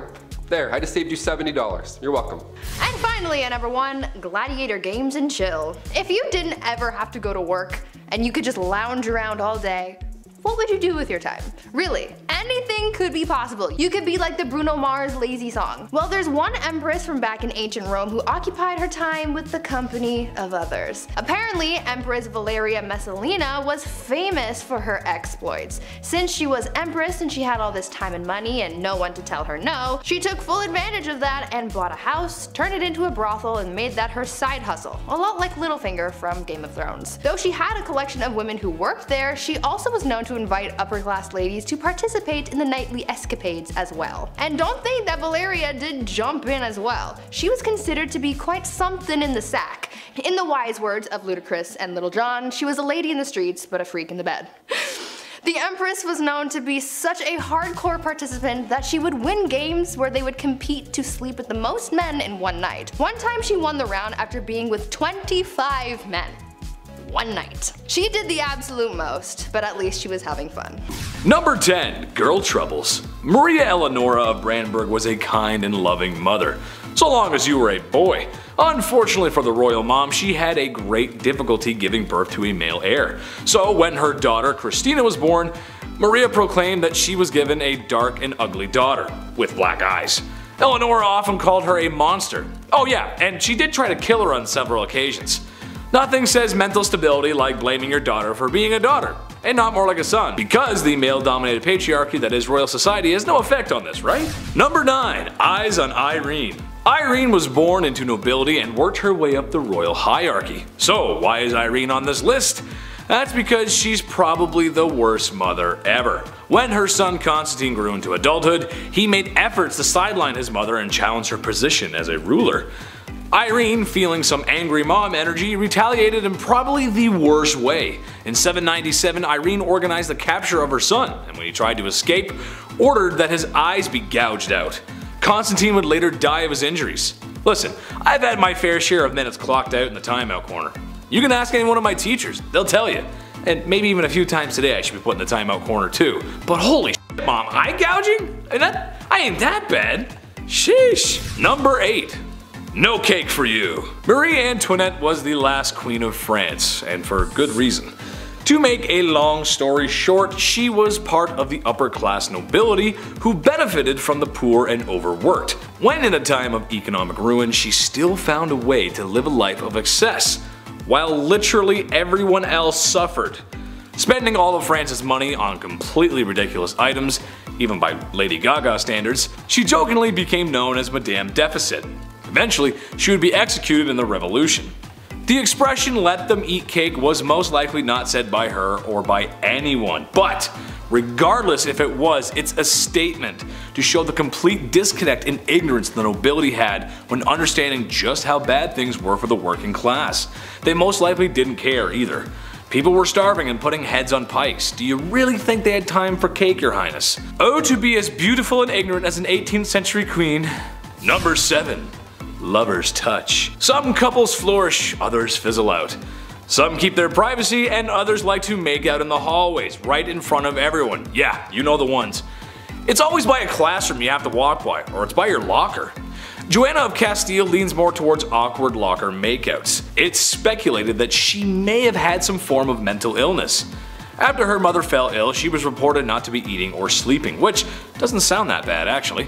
She was also a very envious person who oftentimes expressed her distaste for her husband's mistresses, reportedly attacking one on occasion, which again, doesn't sound that bad. And when her husband died of illness, she kept very close to the man's body and traveled over 600 kilometers with it, where he was to be buried, where she would often open the casket and embrace the cadaver, and kiss him. Oh, okay, that's where the unholiness is, gotcha. I know medical knowledge wasn't great, but if your husband died of an illness, you couldn't seriously think that kissing him was a good idea. This is like the third royal I've come across that has a fixation on corpses.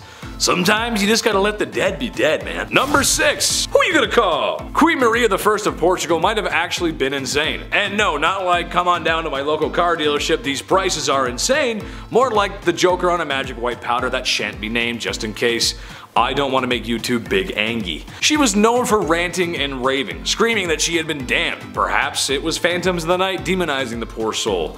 In attempts to cure her madness, such advanced scientific treatments like bloodletting and enemas were tried in order to cure her. The enema kinda makes sense. Maybe she's a little blocked up, it happens, I don't know. There were other attempts to cure her of her madness, but nothing seemed to work. While her first years in power were good, no one was ready for what they got afterwards. Hi, yes, I'm calling from the royal court. We think the queen needs an exorcism. Yeah, we tried that. Yeah, we tried that too. Yes, and we did try the tried and true method of enema, yes. How soon can you get here? Oh, okay, perfect. Yep. Yes, I am available between the hours of 8 to 5. Number 5. A too brute. Agrippina of Rome was like many mothers, in the sense that she would do anything for her kids. I'm sure every mom at home watching would scheme and slaughter their way through Roman nobility in order for her son to become emperor, right? I mean, come on, it's for the family after all. She only did it a few times, and seized the wealth of nobles, which further solidified her powerful position. And her son, her beautiful baby boy Nero. How did the young lad return the favor of all this bloodthirst and treachery? Like mother, like son. Chose to fatally remove her of her power. What a nice family story right there. My mom usually just makes turkey with the stuffing, but maybe I can ask for the Roman throne this Christmas. Mom! Number 4. Revenge. Boudica was the wife of a man who had spent his time serving the Roman Empire. So when a deal was altered Darth Vader style by the Romans over what would happen to her husband's kingdom, she was pissed. Karen pissed. To be fair, she did have a point.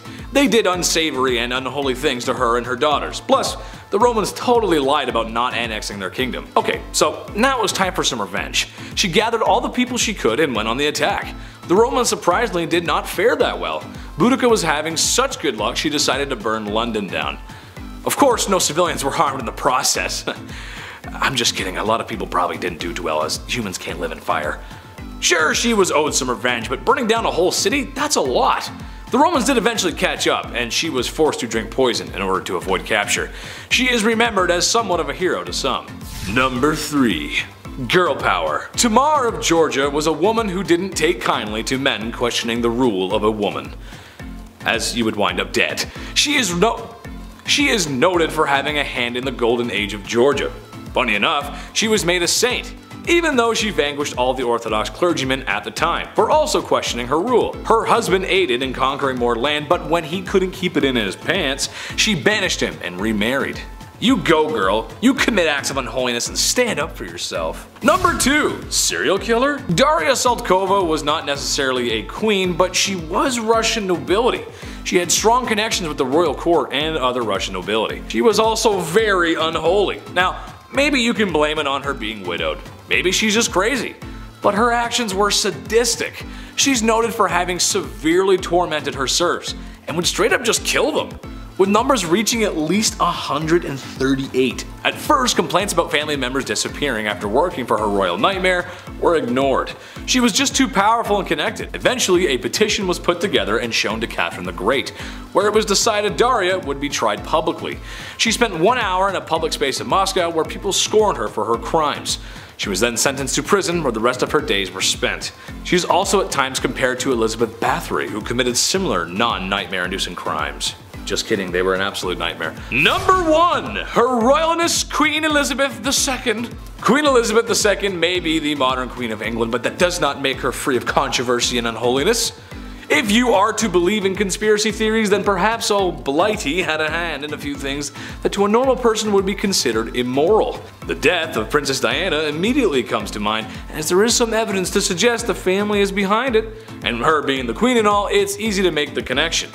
But perhaps the most unholy crime ever committed, apparently the queen likes her sandwiches with the crust cut off. Imagine all the extra time needed to trim the crust off every sandwich. I want to talk to HR just thinking about all the extra work. But maybe you can cut the crust off of mine?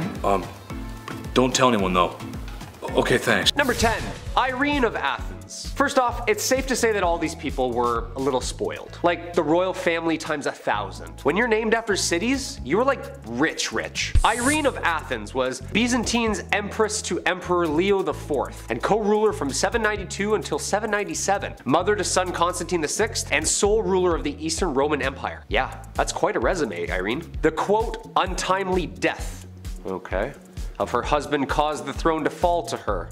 Interesting. Although when Irene's son Constantine was a teen, several revolts tried to make him sole ruler. Mom caught on in 797, and Irene gouged out both of her son's eyes and imprisoned him, dying shortly after. Talk about grounded, dude. Mom's in that unconditional love, huh? A revolt years later overthrew Irene and exiled her to a remote island where Irene died months later. History's dark, huh? She's like, I'm gonna count to 3 and then I'm gonna rip out your eyes. 1, 2. Number 9, Valeria Messalina. Turning the clocks back to 17, you know, the year 17, just 17 AD, a classic. That in 2016, solid years. Metaphorically and literally, ancient Romans paved the way for following civilizations. They achieved some groundbreaking stuff in their time, but the empress of the Romans at that time, from 17 AD to 48 AD, Valeria Messalina, well, she was too focused on a more lavish business rather than ruling over armies at that time. Many accounts in history can confirm this. Pliny the Elder wrote about it as well, so you know it's the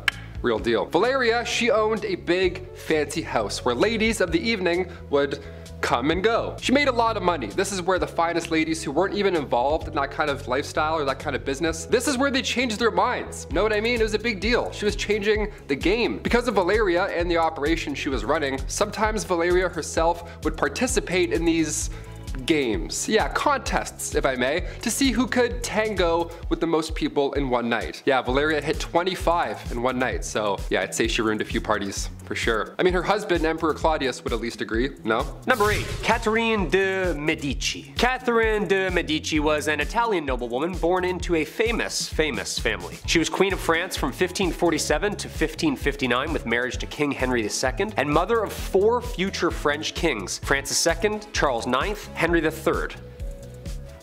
The years during which all her sons reigned have been called the Age of Catherine de Medici, as she has extensive influence in politics in France at the time. Yeah, I'd say so. I mean, she raised those boys. She was like the secret hand making all the decisions, but she was cool and subtle. She's basically the Kris Jenner of her time. She married Henry, second son of King Francis, and after the king took part in some friendly jousting, he was smashed in the face and the splinters took his life days later. Ouch. Catherine then and her frail 15-year-old son were king and queen. When he died, she took power again till her 10-year-old son was ready. After that, he died, same thing for the third son. The age expectancy was abysmal back then. She ruled with her youngest until her illness in her late 40s.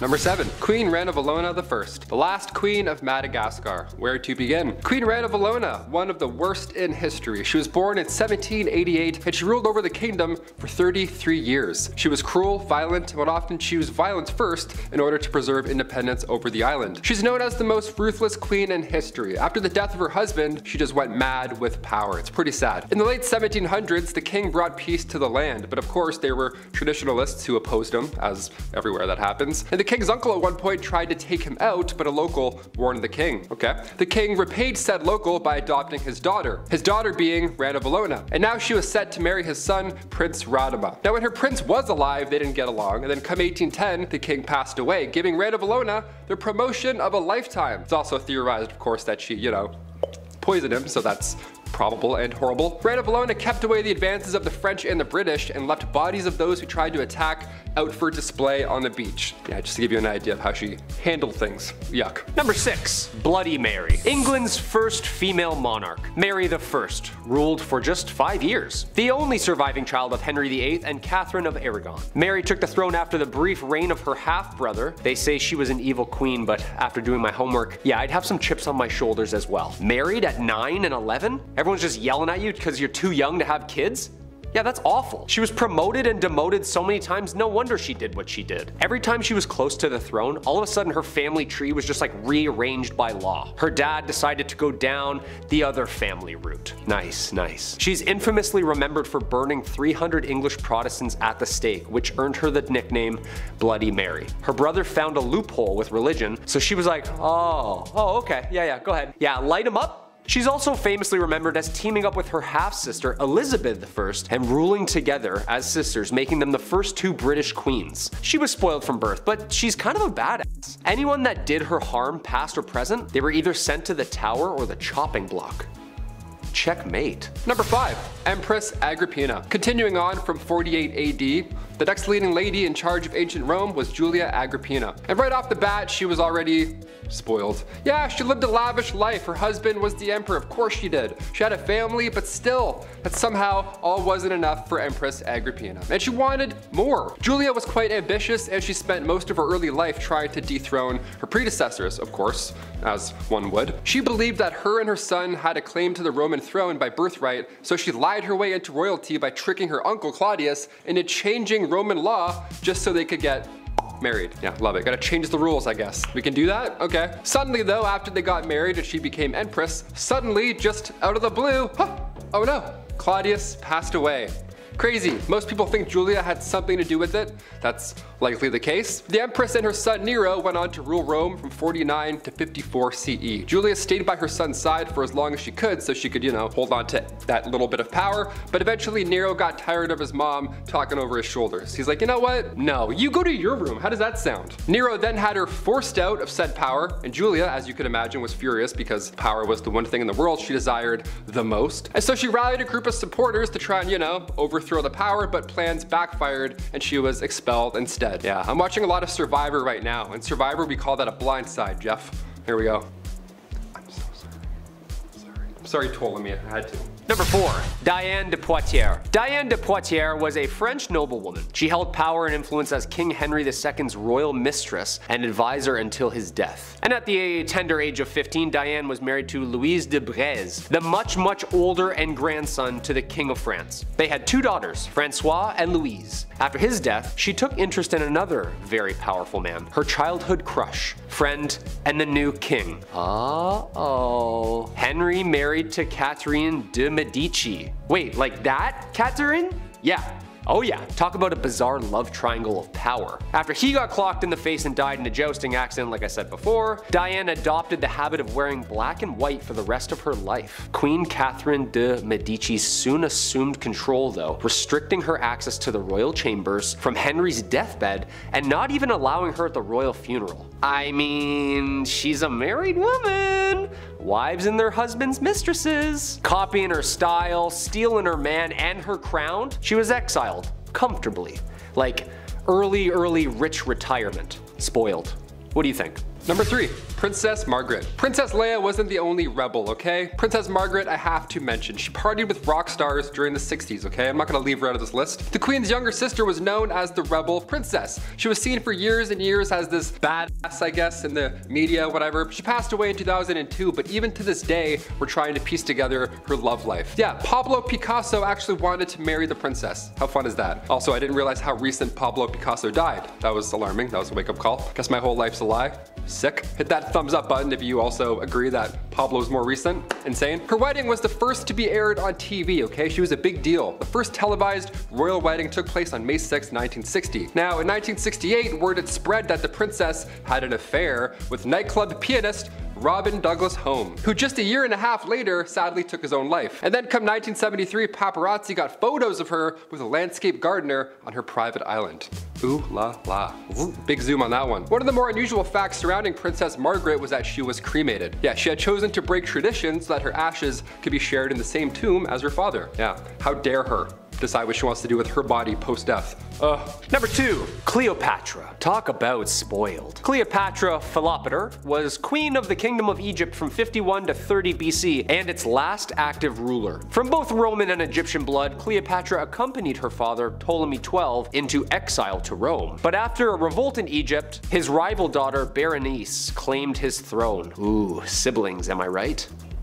What are you looking at? Berenice was killed in 55 BC when Ptolemy, her, and Cleopatra's brother returned to Egypt with a Roman military and took revenge. Yeah, more siblings. When dad died, the reign of Cleopatra and her brother Ptolemy XIII was born, and short-lived, because arch nemesis Julius Caesar and him kinda hated each other. And yet, another war. Cleopatra sided with her brother's foe this time.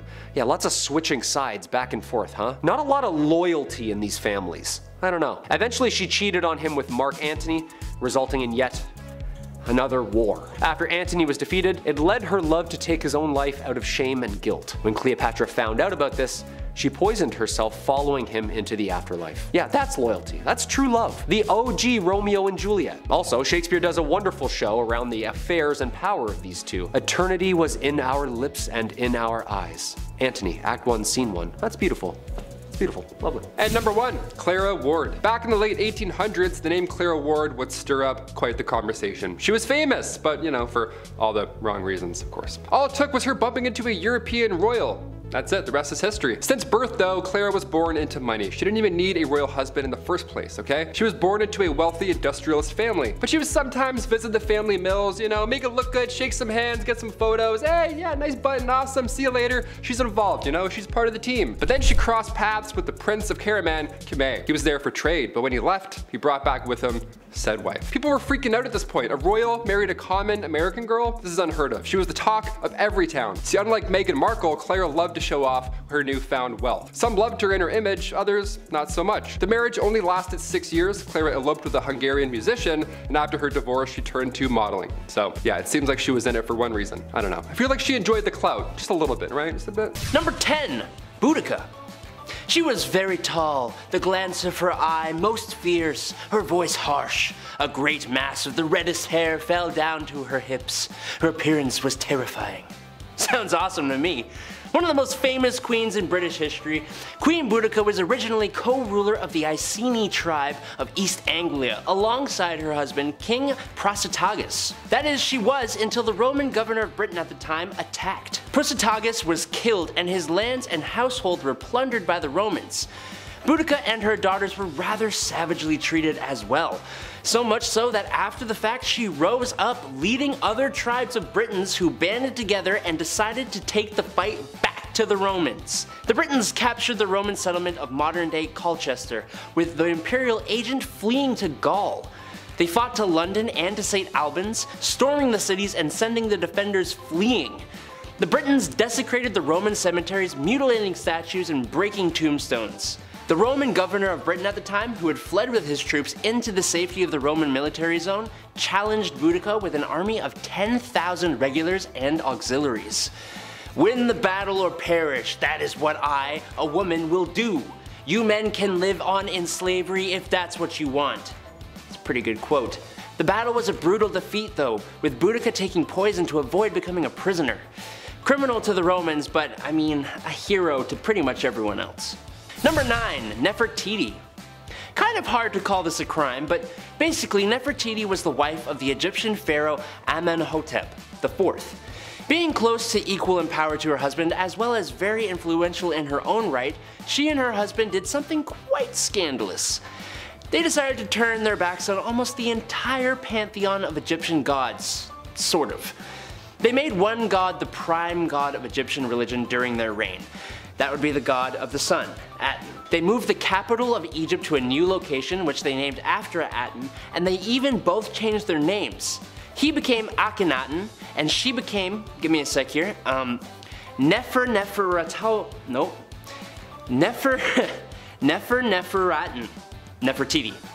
There's like a hyphen in there, I don't know. Both of those names, as you may have noticed, have the name Aten in them. Nobody liked this change and it was quickly reverted after they were no longer in power. Sure was scandalous though. Number 8, Anne Boleyn. Honestly, for most of the wives of Henry VIII, it's a little hard to, well, 1, pick one, but also 2, really know if any of the things they were accused of actually happened or if they were just easy excuses. But nonetheless, here we are, and since we haven't talked about any before, why not start with the second one, who was pretty much the catalyst for Henry VIII and England breaking away from the Roman Catholic Church and forming a whole new church, resulting in the deaths of an eventual thousands of people. You see, divorce is strictly prohibited in the Roman Catholic Church, so when Henry met Anne, his wife Catherine, who had not produced him a son to carry his name, just kinda had to go, prompting the whole damn Reformation. Was it worth it? No, because the marriage lasted 3 years before she was charged with infidelity and incest, and lost her head. I kind of feel bad for anyone associated with King Henry VIII though. Number 7, Queen Dida. Queen Dida of Kashmir was quite an ambitious queen mother. Dida seized complete administrative control during her husband's reign, ultimately becoming queen regent for her son and grandsons. That ain't enough for Miss Dida here. Mere advisory for her? No sir, she despised being just an advisor, and well, she disposed of all 3 of her grandsons using medieval forms of witchcraft and torture. Yikes. How dare they make Gma their advisor? Queen Dida got what she wanted at least, as she then reigned as monarch for 23 years, being in some form of power for nearly the whole of Kashmir's 10th century. And while she may have been more than a little brutal, she was honestly one of the best and strongest rulers Kashmir has ever had. Number 6. Queen Nandi. Queen Nandi of the Zulu Empire has a story that literally sounds like it's straight out of a movie.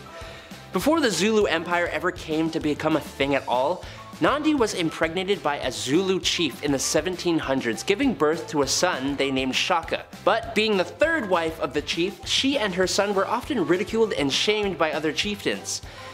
Despite all that, Nandi raised Shaka to be an extremely fierce warrior. Shaka grew up to become the Zulu chief in 1815, and Nandi became the queen mother alongside him, known in English as the Great She-Elephant. She, alongside her son, wreaked havoc on those who had mistreated her and Shaka. But since Shaka remained unmarried, it was Nandi who, funnily enough, remained the power behind the throne of the Zulu Empire throughout her lifetime. She is the reason the empire ever existed in the first place, and if any of what she did was a crime, I kinda get it. Number 5. Julia Agrippina, Nero maker. Yes, making Nero should be considered a crime. But honestly, Julia Agrippina of Rome did quite a bit more than just that, and I can see where Nero got it all from. You see, Agrippina wanted to be in power, and when her uncle, Emperor Claudius, separated from his wife due to a scandal, Agrippina saw an opportunity, no matter how messed up it seems to both us and the people of the time. Agrippina seduced her uncle, became his 4th wife, and by extension, became the empress. But it doesn't stop there.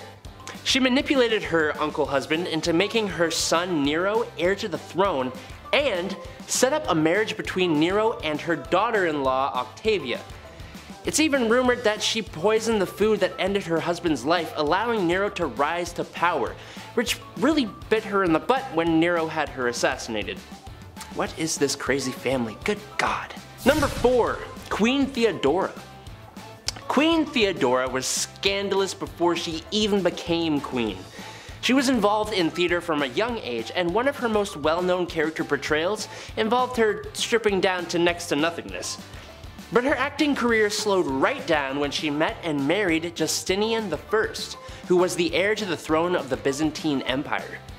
The 2 of them were as thick as thieves and ruled together, but that doesn't mean she didn't have a knack for dispatching of those who threatened her position.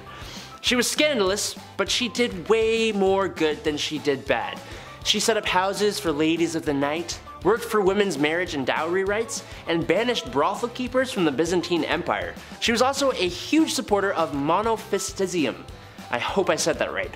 She's even considered a saint in the Eastern Orthodox Church of the modern day.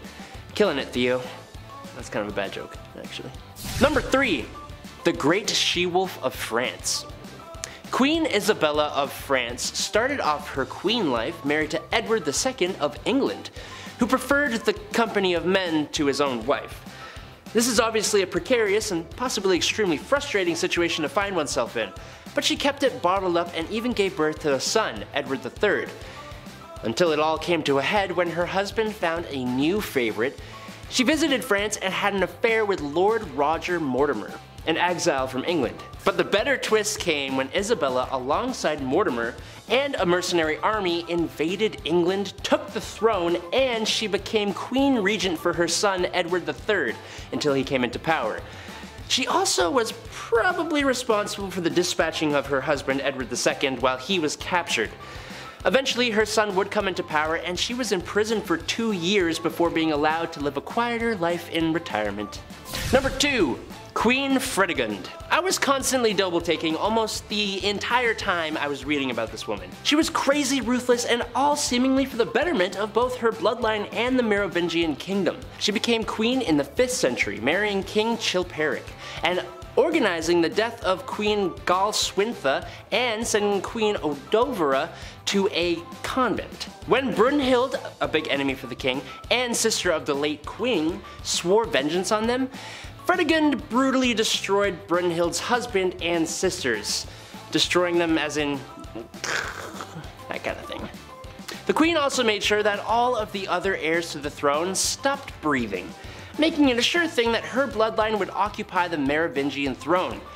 Her son, Clotaire II, was only a baby when the king met his end in 587, so, of course, this ambitious queen rose up to power, fighting battles, quelling rebellions, and ensuring the smooth running of the Merovingian kingdom in her role as queen regent. She met her end in 597, 10 years after her husband, but Clotaire II continued in his mom's footsteps, having Brunhild and all her descendants removed from existence, resulting in 20 years of peace. So it's good. Number 1. Cleopatra. A list of scandalous queens would not be complete without one of the most well-known and famous rulers in history. Cleopatra VII Philopator was the last pharaoh Egypt ever had, reigning from 51 to 30 BC. Her life was full of scandal. When she first came into power, she was co-ruler with her husband and brother, Ptolemy XIII. But that didn't last very long, as the two did not see eye to eye, and it started a huge civil war in the country. At the same time, a conflict from Rome made its way to Egypt as well, resulting in Julius Caesar allegedly being seduced by Cleopatra and helping her end her brother's life. And again, being co-ruler with another of her brothers, also named Ptolemy, and ending the life of one of her sisters. She was also having an affair with Caesar and even produced a son with him, who became co-ruler with her after Caesar's death and after her other brother was seemingly assassinated. I'm so glad I was not a part of these families. Just death and betrayal everywhere. She then went on to seduce second Roman triumvirate member Mark Antony and sided with him when Octavian and Mark Antony engaged in the final war of the Roman Republic, which Antony lost, fighting with and alongside him until she poisoned herself to avoid being paraded through Rome and executed by the victorious Octavian. Number 10 in our countdown is Julia Get a Grip Agrippina. When the Emperor Claudius's wife, Melissina, became entangled in an adultery scandal, the power position of the Roman Empress was suddenly wide open in the year 49. Julia Agrippina, exiled for a conspiracy against her first husband and widowed from her second that she was believed to have poisoned, concocted a scheme. In an outrageous maneuver, she seduced her own uncle Claudius to become his fourth wife. She didn't stop there, however. She then had her uncle husband make the son she had had in her prior marriage, Nero, his heir by marrying him to his own daughter from his previous marriage. Whew, now that's quite a family tree. Taking the title Augusta, she maintained a stronghold over political and household affairs, considering herself a co-ruler to her husband. After Claudius died from eating poisoned food, which is how her prior husband died, so make the connection there, Nero became a Roman emperor and would forever change Roman history in his time of rule. However, Agrippina could only hover above her son for so long, and his annoyance of her invasiveness grew. Nero chose to assassinate his mother with a trap, a boat set forth on the Bay of Naples designed to sink. But when it did, she swam ashore. Nero changed his plans and had his soldiers invade her summer home to do the deed instead. Number 9 in our countdown may be one of our most badass queens, Empress Theodora, from street busker to top dog. Syrian-born Theodora starts her journey as an actress, dancer, and mime alongside her two sisters in the late 400s, something she abandons by age 16 to be a mistress to a Syrian official, and she travels much of North Africa with him before his maltreatment and temper made her settle down in Egypt alone, where she took up wool spinning. It was here she met Emperor Justinian and the two fell in love, and after Justinian changed some laws so that they could marry, they began co-ruling the Byzantine Empire together. So, what made her mad, you may ask? Her ideals and the smearing that they led to through history. She was historically known for supporting religious freedoms, women's rights, and the education of the masses. Her decisions, which reflected her opinions, led to the Nicaea riots of Constantinople. She intervened and was able to persuade her husband to stay. The two successfully quelled the revolt, and in turn, she made Constantinople one of the most sophisticated cities in the world and promoted women's equity. Theodora's name appears in almost all the legislation passed during the period, and she received foreign envoys and correspondence with foreign rulers. Her husband died in 1527 AD, and Theodora took sole control of the Roman Empire. Under her reign, bridges, aqueducts, and churches were built. Theodora died of cancer on June 28, 548 AD. She and Justinian are both considered saints by the Eastern Orthodox Church. The she-wolf of France is is in number 8 of our countdown. Her actual name is Queen Isabella of England, and she was famously married to the closeted Edward II. Acting as a beard to someone who doesn't love you would be hard enough, but the two did also have to produce heirs together. One would be the future King Edward III. Queen Isabella was in a desolate and lonely situation, especially as her husband's two male suitors, Piers Gaveston, who he gifted her jewels to, and Hugh Despenser, who was a wildly hated extortionist, were always his preferred company. So she rounded up some spiteful nobles, first killing Gaveston by beheading, and then driving Despenser from the country and redistributing his wealth. King Edward unsurprisingly was upset and sieged against those who had contributed to the death and exile of his lovers, all whilst his wife took cover in the Tower of London. It's here she met exiled British traitor Lord Roger Mortimer and started her own affair. She had him broken out and sent to France, where she later joined him and with her son, and then sent Edward a letter that essentially said,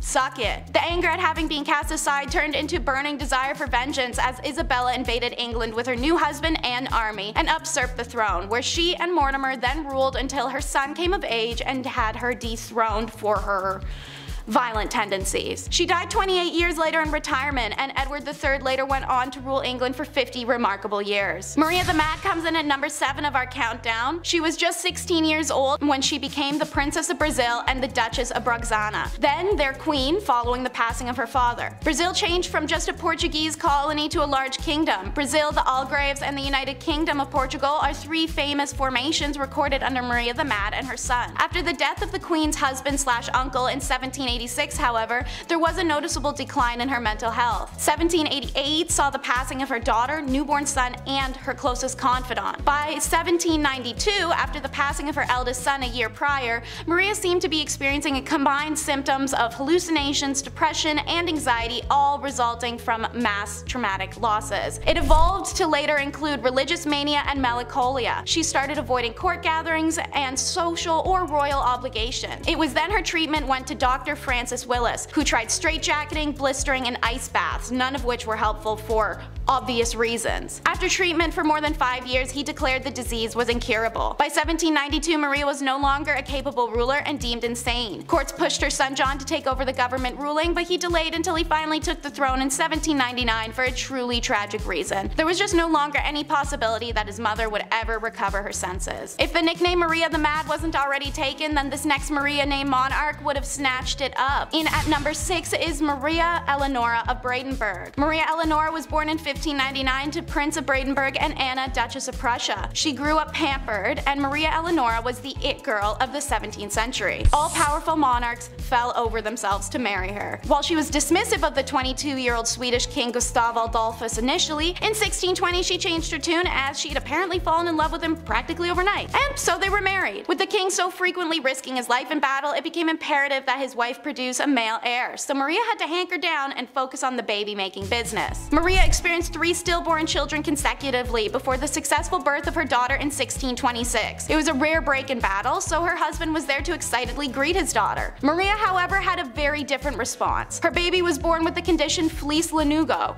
a condition where hair covers the body of a newborn. Her infant was enveloped from its head to its knees, leaving only its face, arms, and lower legs visible. Maria was horrified, claiming to have birthed a demon, and rejected her daughter for the decade to come, even after losing her husband in 1632 Battle of Lutzen. And while everyone mourns their own way, it's easy to say Maria really took it up a notch. She forced their daughter to sleep in blacked out rooms and reportedly hung King Gustav's heart in a golden casket on the ceiling above the bed, making the girl sleep directly under her father's blessed remains. In 1633, Maria Eleonora returned to Sweden with her beloved's embalmed body. She refused to bury Gustav for more than a year, reportedly embracing and caressing the decomposing king. Maria's story continues to become more demented with time, and her daughter grows to become her caretaker, especially when troublesome Maria runs away to Denmark permanently and her daughter's left to become the queen and pay her mom's allowance to Danish royals. Awkward. Number 5 may have not gone mad, but it was her favorite emotion, Empress Anna of Russia. She is remembered as a horrible and spiteful child with a cruelty streak. Young Anna was reported to be mannerless and vulgar. So when her father, who experienced a stroke shortly after her birth that left him handicapped, passed away, her very traditional mother attempted to raise her in classic elements of strict religious encourages femininity, so she may be a quiet and obedient woman. Anna had other plans. She hunted animals, kept guns and swords, and terrorized other children as well as the commoners. This behavior was all a massive red flag for some of the crazy things she'd do later in life when granted power and the means. Anna's only husband ever was Frederick Williams, who at their reception indulged a little too heavy on alcohol and gave him a hangover so wicked that 3 days later he just died. In 1730, her uncle Peter the Great passed. The Privy Council turned her into the Empress of all of Russia since she was widowed and childless, which was assumed to cause less trouble. The joke's on them because she turned around and immediately abolished the Supreme Privy Council and re-established the autocracy. Now, she had the sole power, and while she made some serious political waves, Anna also made some strange choices. She has a serious vendetta with Peter the Great's daughter Elizabeth, her cousin. Elizabeth was a better looking, younger, and also a rival for her throne. So she ruined her life. No nobleman could marry Elizabeth. If Elizabeth chose a commoner, the Empress would strip her of her titles and her claim to the throne. When Anna found out about Elizabeth's side piece, the unhinged Empress ordered her men to cut out his tongue and exiled him to Serbia. Anna even woke up one morning and decided to force Prince Mikhail to marry her lower-class older maid as a joke. After the ceremony wrapped up, Anna placed the Prince, Mikhail, and the maid in a cage, dressed them as clowns, and paraded them on top of an elephant to an ice palace she had constructed for their honeymoon. In the extreme cold of Russia, she reportedly advised them to get to doing the dirty with each other if they wanted to keep their bodies warm enough to stay alive. Maria Eleonora wasn't the only queen who couldn't give up on a dead relationship, pun intended. Number 4 is Joanna of Castile. Never meant to be a princess, let alone a queen, Joanna earned her title and nickname Joanna la Loca through unfortunate means.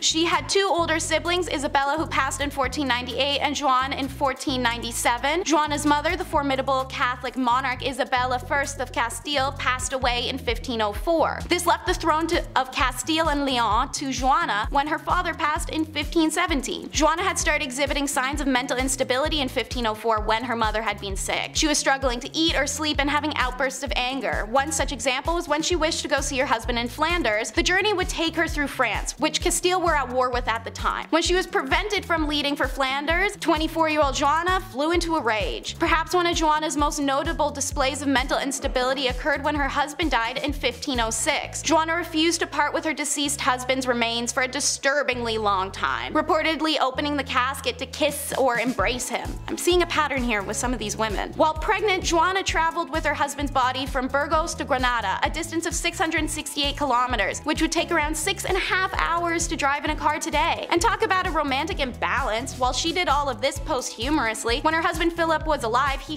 talked Joanna's madness to anyone that would listen and completely discredited the woman. In 1509, Joanna was placed in the royal monastery/convent of Santa Clara in Tostillas, Castile, by her son Charles, who also forbade Joanna to have any visitors until her passing. The most recognizable name on our list is Marie Antoinette, who is number 3 in our countdown. Married at only 14, Marie was known to have lived an opulent lifestyle, but there was a lot of conspiracy and debate about the young woman. She was performing what she knew her royal duties to be, and she was known for not always being the most educated. She started the trend of riding donkeys and the worldwide trend of feathered/stuffed bird hats. She even once had an entire miniature village created with functioning shops so that she and other elites may dress like commoners and experience living lower status. Marie was misguided and young, but she was also the victim of an incredible smear campaign. She was accused of having ulterior motives constantly, supplying the Austrians with military plans or siphoning millions of livres of treasury money to Austria. It was the tales of sexual deviance that were the most damaging though. Alleged to have had orgies, laid with commoners, or even have sex with her own ladies-in-waiting. Her most offensive accusal was thrown at her in trial before her famous decapitation, where she was accused of committing indiscretions with her own child, Louise Charles. With such a vast array of accusations against her, not one of which was supported by any concrete evidence, the trial was a formality, conceived merely as a step towards completing the revolution. Marie Antoinette was declared guilty and executed only hours later at the age of 37. Speaking of sexual deviance, meet Queen Anna Nzinga, who is number 2 in our countdown. Queen of what's now known as present-day Angola, Anna took the crown when her brother passed away. Being Queen of Angola was hard work. Anna managed to keep the Portuguese invaders out for over 40 years alone. So how would you, a tough and titanous queen, decompress? Why, by building a harem, of course. Anna Anna collected the men she found to be the most attractive warriors in her region, keeping a harem of 50 to 60 men close at hand for whenever she, well, wanted to romp in the sack. Spending a great deal of her time strategizing around battlefield in men's apparel, some historians wonder if that's why she required the men in her harem to dress as women. Now, Anna didn't have time to deal with picking who she was gonna sleep with every night, so she devised a unique system. Anna would just have the 2 men who desired her the most that evening fight to the death every night and then bed the winner. The next day, the winner still loses, as she would have them executed. Anna disbanded her harem at 75 when she took on her teenage husband, cementing her status as not only a serious badass who liberated her people and established dominance in an era of men, but also as a cougar. The next queen fought her way to the top of the countdown. Number 1 is Queen Rananavola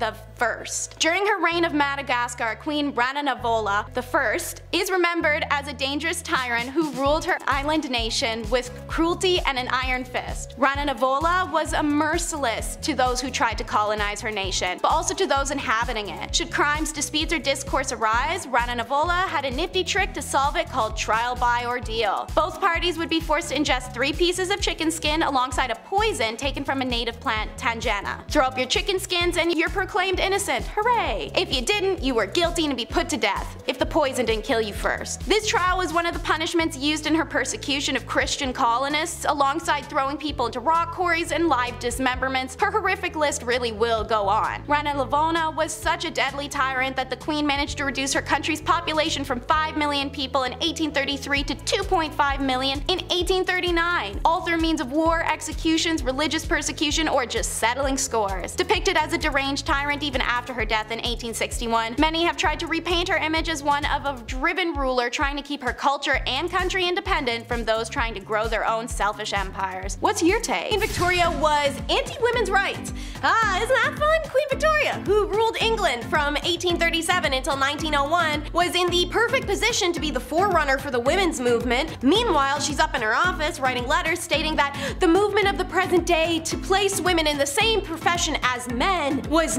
mad and utterly demoralizing. She stated a woman's place was in the home and also condemned the idea of a woman becoming doctors or any career. In a letter written by Victoria to her uncle Leopold, King of the Belgians, she wrote that her husband Albert grows daily fonder of politics and business and is wonderfully fit for both, and I grow daily to dislike them both more and more. We women are not made for governing, and if we are good women, we must dislike these masculine occupations. Y'all, the Queen wrote that! In 1850, the Queen was faced with the Women's Franchise Bill passing in Parliament and began a very lengthy correspondence with Prime Minister William Gladstone, letting him know about her strong aversion to these so-called erroneous rights of women, and that she felt so strongly upon this dangerous, unchristian, and natural cry and movement of women's rights that she is most anxious that Mr. Gladstone and others should take some steps to check this alarming danger. Let woman be what God intended, a helpmate for man, but with totally different duties and vocations. Yeah, it didn't age well. And if you're doubting me, let's take a look at this petty beef. Queen Victoria was not for the girlies. She was a bitter and jealous B-word a lot of the time and over many different things. One was Lady Flora Hastings, lady-in-waiting, but also very close friend to Victoria's mother, who in 1839 presented herself to the Queen's dock with abdominal pain and a severe gut swelling. Lady Flora had been part of the royal household during Victoria's upbringing when the young heir to the throne was subjected to a strict system of rules and regulations that left her isolated and unhappy. The Queen still harbored that grudge against Flora because of her association with this bleak time and also her mother,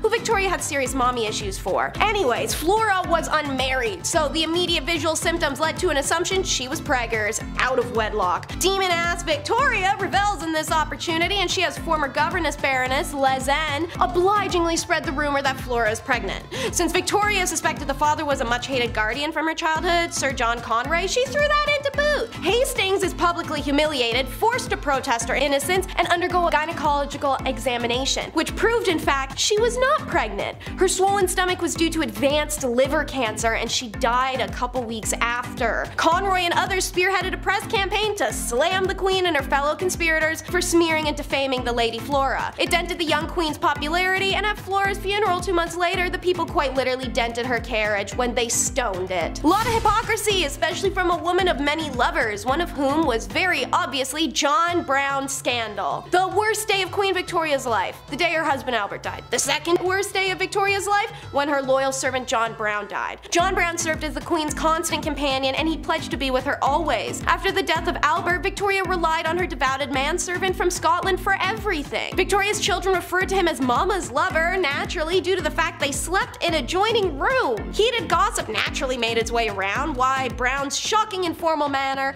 with the Queen and his high-handed rude ways with other royals seemed to suggest his closeness with Victoria, in the words of one contemporary insider, was contrary to etiquette and even decency. Speculation that the two secretly wed came out when the Queen's chaplain claimed on his deathbed that he performed the ceremony. There was also talk of 3 additional hidden children. Premarital relations between John Brown and Victoria, or possible marriage, it's never been proven. However, when Victoria died, she requested a photo of him be placed in her coffin, along with a lock of his hair, some of his letters, and his mother's wedding ring he had gifted her. When Victoria died, her son Edward had any statuary destroyed or removed that talked of Brown. He also had 300 letters of his mother's burned.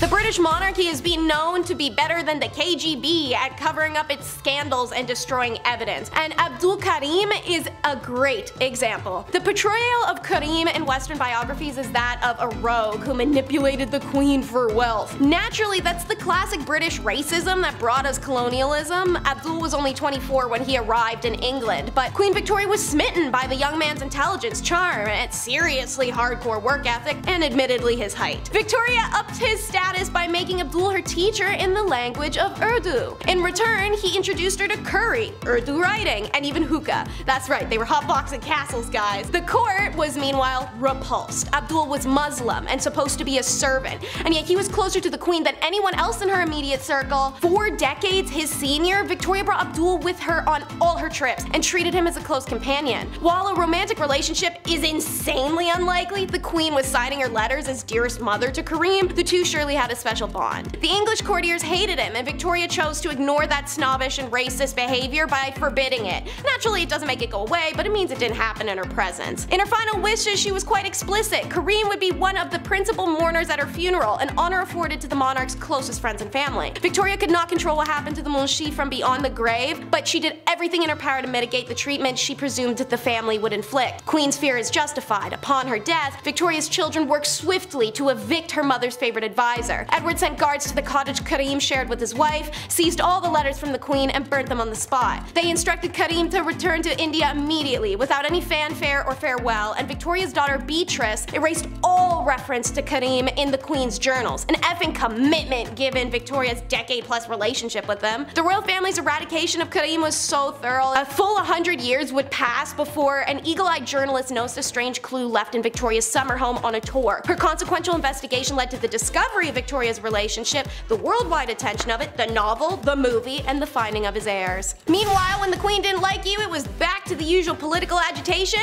and request denied. In 1822, after a few small-time jobs in the Tory governments over the years, Robert Peel became Home Secretary, where he famously established Metropolitan Police Force for London and reformed criminal law to reduce the number of offences punishable by death and educate prisoners. In 1834, 3 years before the events of Victoria, Peel became Prime Minister of a minority Tory government. Though his government struggled to pass legislation against the majority rival Whig Party and eventually resigned in frustration after just 100 days or so in power. Then in 1839, Peel got the chance to form the Tory government by Queen Victoria, but he asked in return she replace the Whig ladies of her household with Tory equivalents. Said ladies-in-waiting were her friends, and many were married or related to the Whig ministers and MPs, so Peel refused to form government and Whigs returned to power. The Whig government was limping, but Victoria was passionately attached to Prime Minister Lord Melbourne and also refused to dismiss her female friends. It took the royal wedding of Albert and a failed attempt on their lives in the following year to revive the hatred that this gathered her from the public. And speaking of, Miss Victoria gave the progressive prime ministers endless hell, while lapping up the flattery of her favorite prime minister Benjamin Disraeli, who famously admitted he laid it on with a trowel. She never hid her intense dislike of William Gladstone. His approach to the PM role was progressive social policies, and she absolutely hated it. And his proposed plan for Irish Home Rule, which she considered a threat to her empire. Any name she could toss, she she would. A mischievous firebrand, arrogant, tyrannical,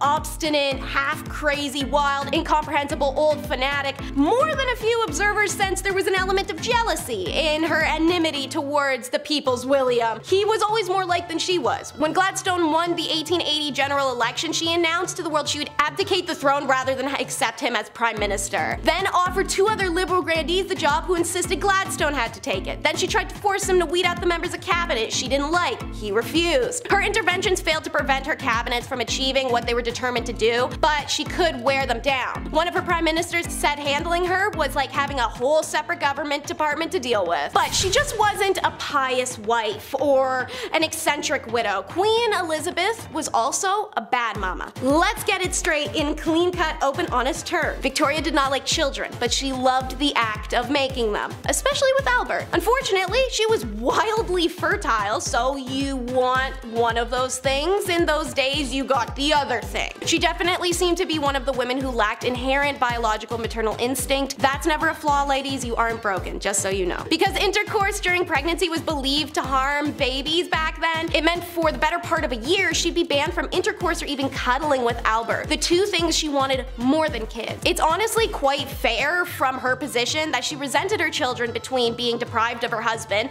not wanting children in the first place, and lacking a maternal drive. Victoria, we should remember, didn't also have much of an experience of a family life, and she was raised under isolated conditions. Victoria in many respects was an awful mother as a result. She couldn't help but view her 9 children as functional extensions of herself, expecting unquestioning obedience, and was bullying them about their failings. When Bertie, the future Edward IV, rebelled against the rigid system his parents devised for him, she called him backwards and lazy. And when Victoria, who had decided Beatrice would be the unmarried companion of her old age and forbade mentions of weddings in her presence, learned her daughter was secretly engaged, she was so angry she refused to speak to her for 6 months. She only relented when Beatrice agreed to live with her after they were married. This ain't just some fun and games, this is the Baccarat scandal. Queen Victoria's son, the future King Edward IV, was a notorious playboy and hedonist. His passions included eating, banging, and gambling, with the latter landing him in very hot water in 1891. It starts with a game of Baccarat during a party at the country home of a shipping millionaire. One of the players was Sir William Gordon Cumming, another infamous playboy who was once described as possibly the most handsome man in London, but certainly the rudest. Gordon Cumming was alleged to have cheated during the Baccarat game, an accusation he angrily denied. So as tawdy British gents, they have a tea and a chat and come up with an agreement that all players would say nothing of this grave offense if Gordon Cumming signed a declaration promising to never play cards again as long as I live.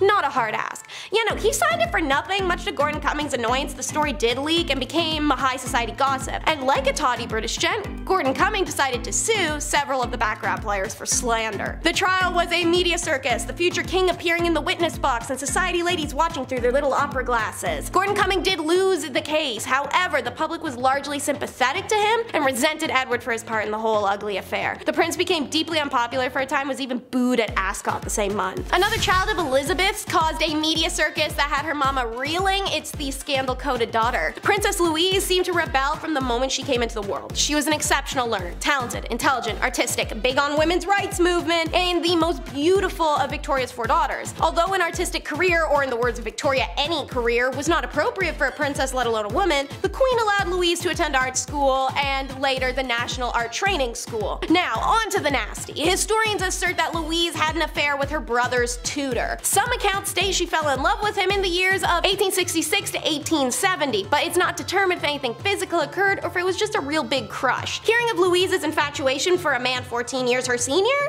the queen quickly dismissed him. Louise, after a couple years, had an affair with the tutor, Walter Sterling, and she purportedly gave birth to his child. As soon as Louise gave birth, the queen arranged for the boy's adoption by the royal gynecologist, Frederick Locock. There's no documentation to uphold it. Why would they keep that? They're trying to hide it. Louise served as an unofficial secretary for her mother from 1966 to 1871 and worked closely with the queen's assistant, private secretary, Arthur Bigg. Rumor has it that these two had an affair, yet the most scandalous rumor about Louise surfaced at the death of the famed sculptor Joseph Edgar Bohm. Tales spread of him dying in her arms as they made love. In 1890, Louise married a dashing John Campbell. They did have an unhappy marriage, no children, and grew apart. At this point, Louise became romantically linked to Edward Lutyens, Colonel William Probert, and an unnamed musician master, pissing off her mom all along the way. And because her children weren't causing Victoria enough problems, then came the Cleveland Street scandal. One of the most sordid scandals connected with the royal royals unfolded in 1889 when a post officer messenger was investigated on suspicion of theft because he was discovered to be in the possession of 14 shillings he could not have earned doing that job. The troubled youth is pressured to admit he had earned it in a male brothel. Bit of a big info drop, seeing as homosexuality was super illegal back then. The son of Albert Edward is named Albert Eddie Victor and was second in line to the throne of England at the time. At 21 years of age, he attended Trinity College, where he made friends with Oscar Browning, a man known to favor attractive male undergraduates, and was also connected to said male brothel the police just found out about. When the police uncovered then questioned those working in the brothel, apparently some names came out. Eddie's. His father intervened in the investigation and no evidence against Eddie could be found or proven. That and the Cleveland Street investigation led to some working boys being given suspiciously light sentences. So there's press speculation that the indescribably loathsome scandal was being swept under the carpet to protect some high-ranking visitors to the house. One VIP linked with the brothel was Lord Henry Arthur Somerset, the head of the stables. The next year, Eddie became ill with what may have been venereal disease. Doctors in attendance referred to it as fever, and rumors spread of Eddie's intimate relations with a chorus girl of the Gaiety Theatre, Lydia Manton, and later chorus girl Maud Richardson. The royal family reportedly paid off Maud for her silence. Shortly after, Eddie proposed to Mary of Teck, and she accepted, to great relief of the royal family. But the wedding never happens. He succumbs to influenza pandemic in 1889 to 92, and he developed pneumonia and died very shortly after his 28th birthday. Whether or not he was part of the Cleveland Street brothel scandal, we'll never truly know. And our first irrational nut coming in at number 10 is the animal. It's never a good sign when a mother's dying words are, "Somebody bring me a sword and cut me open to see how this animal came out of me." Also, never good that she's dying because of her son. But when it came to the Liu-Song dynasty, they love two things: killing their own family and killing everyone else's family. So it starts with how this kid, Qian Fei, is a prisoner to his uncle as a child, and a bunch of real creepy, uncool grooming stuff happens. So his dad kills his uncle to set Qian Fei free. You think he'd be grateful, but Qian Fei showed his gratitude when he became emperor at the age of 15, and his first move was to make all of his dad's portraits have cartoonishly large noses. Oh, and he did get rid of every law his father had ever made, all at once, and immediately, so it threw the country into a literal effing purge. While that's going on, Qian proceeds to start picking off family and staff members in an exceedingly violent manner. E.g., the nobleman whose eyes Qian Fei scooped out, put in a jar of honey, and called his pickle little ghost eyes. The servant he killed because she looked like a woman in a dream he died in. He left some of his uncles alive, but put them in cages on display. Healthy. This all feels very healthy. Especially when you add in the depraved, lustuous behavior, ordering female relatives to have intercourse in front of him, and then killing those who refuse. So I feel it goes without saying he wasn't on the throne for long. Qian Fei gets smoked relatively quickly, not by family, not by the military, not by nobility. He was killed by a group of his attendants. Just to drive that home, a group of servants killed the emperor and nobody objected. It was just a lot of, okay, yeah, alright, we can work with that. No, you guys ain't in trouble, take the day off. So with the entire family pretty much dead, one caged uncle is put on the throne, and he promptly killed every family member that was left, except for his young nephew, who succeeded him, only to be killed immediately by a general. And then the general began the Qi dynasty. Now on to number 9 for our favorite lunatic and the terrible tantrums.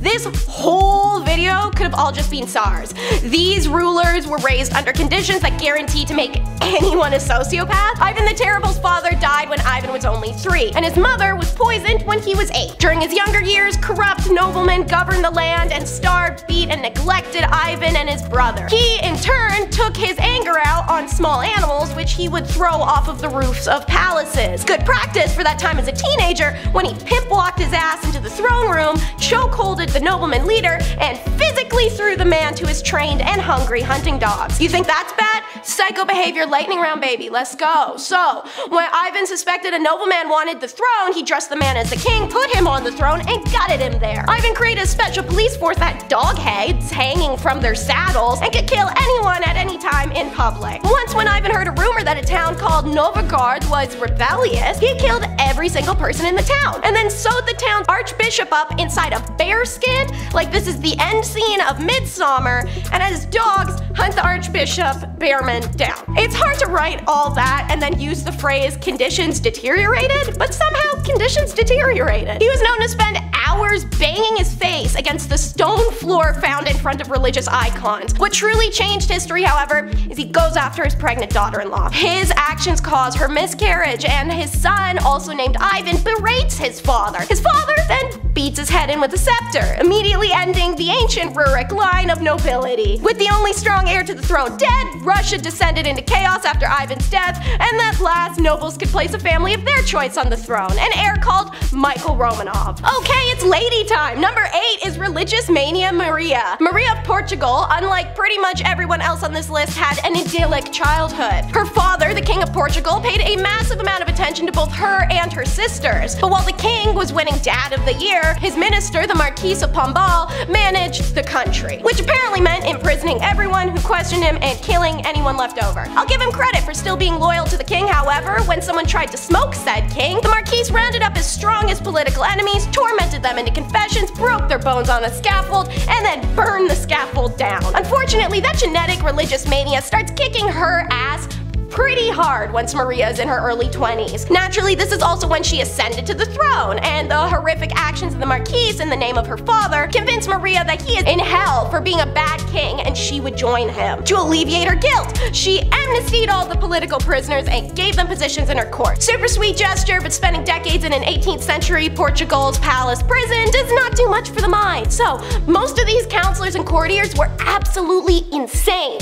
When within the space of a year, her eldest son, her only living daughter, and her 2 closest ministers all died, Maria completely fell apart. Some days she would embrace the fact that she's already damned, talking in a unchaste manner. Some days she would pace the halls screaming. Her 26-year-old second son is made regent, but he was dead useless with no ability to reform an entire court of lunatics. Naturally, this meant the country was in no shape to meet Napoleon in 1807, so when he marched on him, the entire family fled to Brazil, and Portugal became Napoleon's. Number 7 is how one man changed the line of succession for the psychologist's wife. Peter the Great was, in many ways, a wonderful sovereign. Passionately committed to both his country and his own education, he spent much of his imprisoned childhood learning army tactics and designing ships. As an adult, he toured Europe, learning about the latest advances in science so that he could bring them back to Russia. Peter the Great was pretty great. But like many with great intellect, he'd take it, and his impatience with those who didn't understand it, a little too far. When he was learning dentistry, he would practice on nobles without their consent. When a group of attendants were upset while watching the dissection of a corpse, he ordered them to walk up to the corpse and take a bite out of it. His childhood traumas also made him fanatical about loyalty, because Peter was the child of the former Tsar's second wife and had to watch the relatives of the first wife throw his family off a roof. Peter became so serious about this loyalty, he had his own son tormented to death for temporarily fleeing to Sweden. One person he trusted though was his wife Catherine. Catherine was a Cinderella story that emerged from a horror movie. Eventually, she met the Tsar, who became enthralled with her, and Peter had fits of terror due to seeing his family being tossed off the roof as a kid, and during those fits, Catherine was the only one who could soothe him. So, with his love of loyalty and pride in family, Peter decreed that the Tsar should be able to name his own successor, and that's exactly what Catherine was when Peter died. For number 6 is 2 for 1, a king and a queen. Let's call it the creation of Catherine. Hilariously, this couple's names were also Peter and Catherine, but unlike the previous set, who loved each other, these two were flighty nightmares. Peter was a bit delayed. With no parental contact and a crap upbringing, the dude developed into a creepy blend of child and sociopath. He didn't consummate the marriage to Catherine literally ever. This poor girl gets shipped from Germany to play toy soldiers in bed with him for 9 years. He also tormented animals in training a pack of hunting dogs by beating them and conducting military trials and hangings for the rats he found eating his toys. This guy's brain was so pea-sized that knowing the king liked watching fire, a minister set his own house alight to keep the king distracted while Catherine was giving birth to their definitely illegitimate child. While most crazy tsars kept their throne for illogically long, Peter got deposed pretty damn fast. Why? He was crazy like a Prussian, not like a Russian. He was meant to be the Swedish heir, and he was raised to dislike Russia. Smoking Peter meant it was time for a lady leader, and Catherine, who was actually born in Prussia, had spent the first few years of her marriage vigorously Russianizing herself and cultivating the Russian army, who preferred a Prussian that had decided she was Russian to a Russian that decided he was Prussian. Number 5, we finally leave Russia on to France, who signed up for centuries. Centuries of what?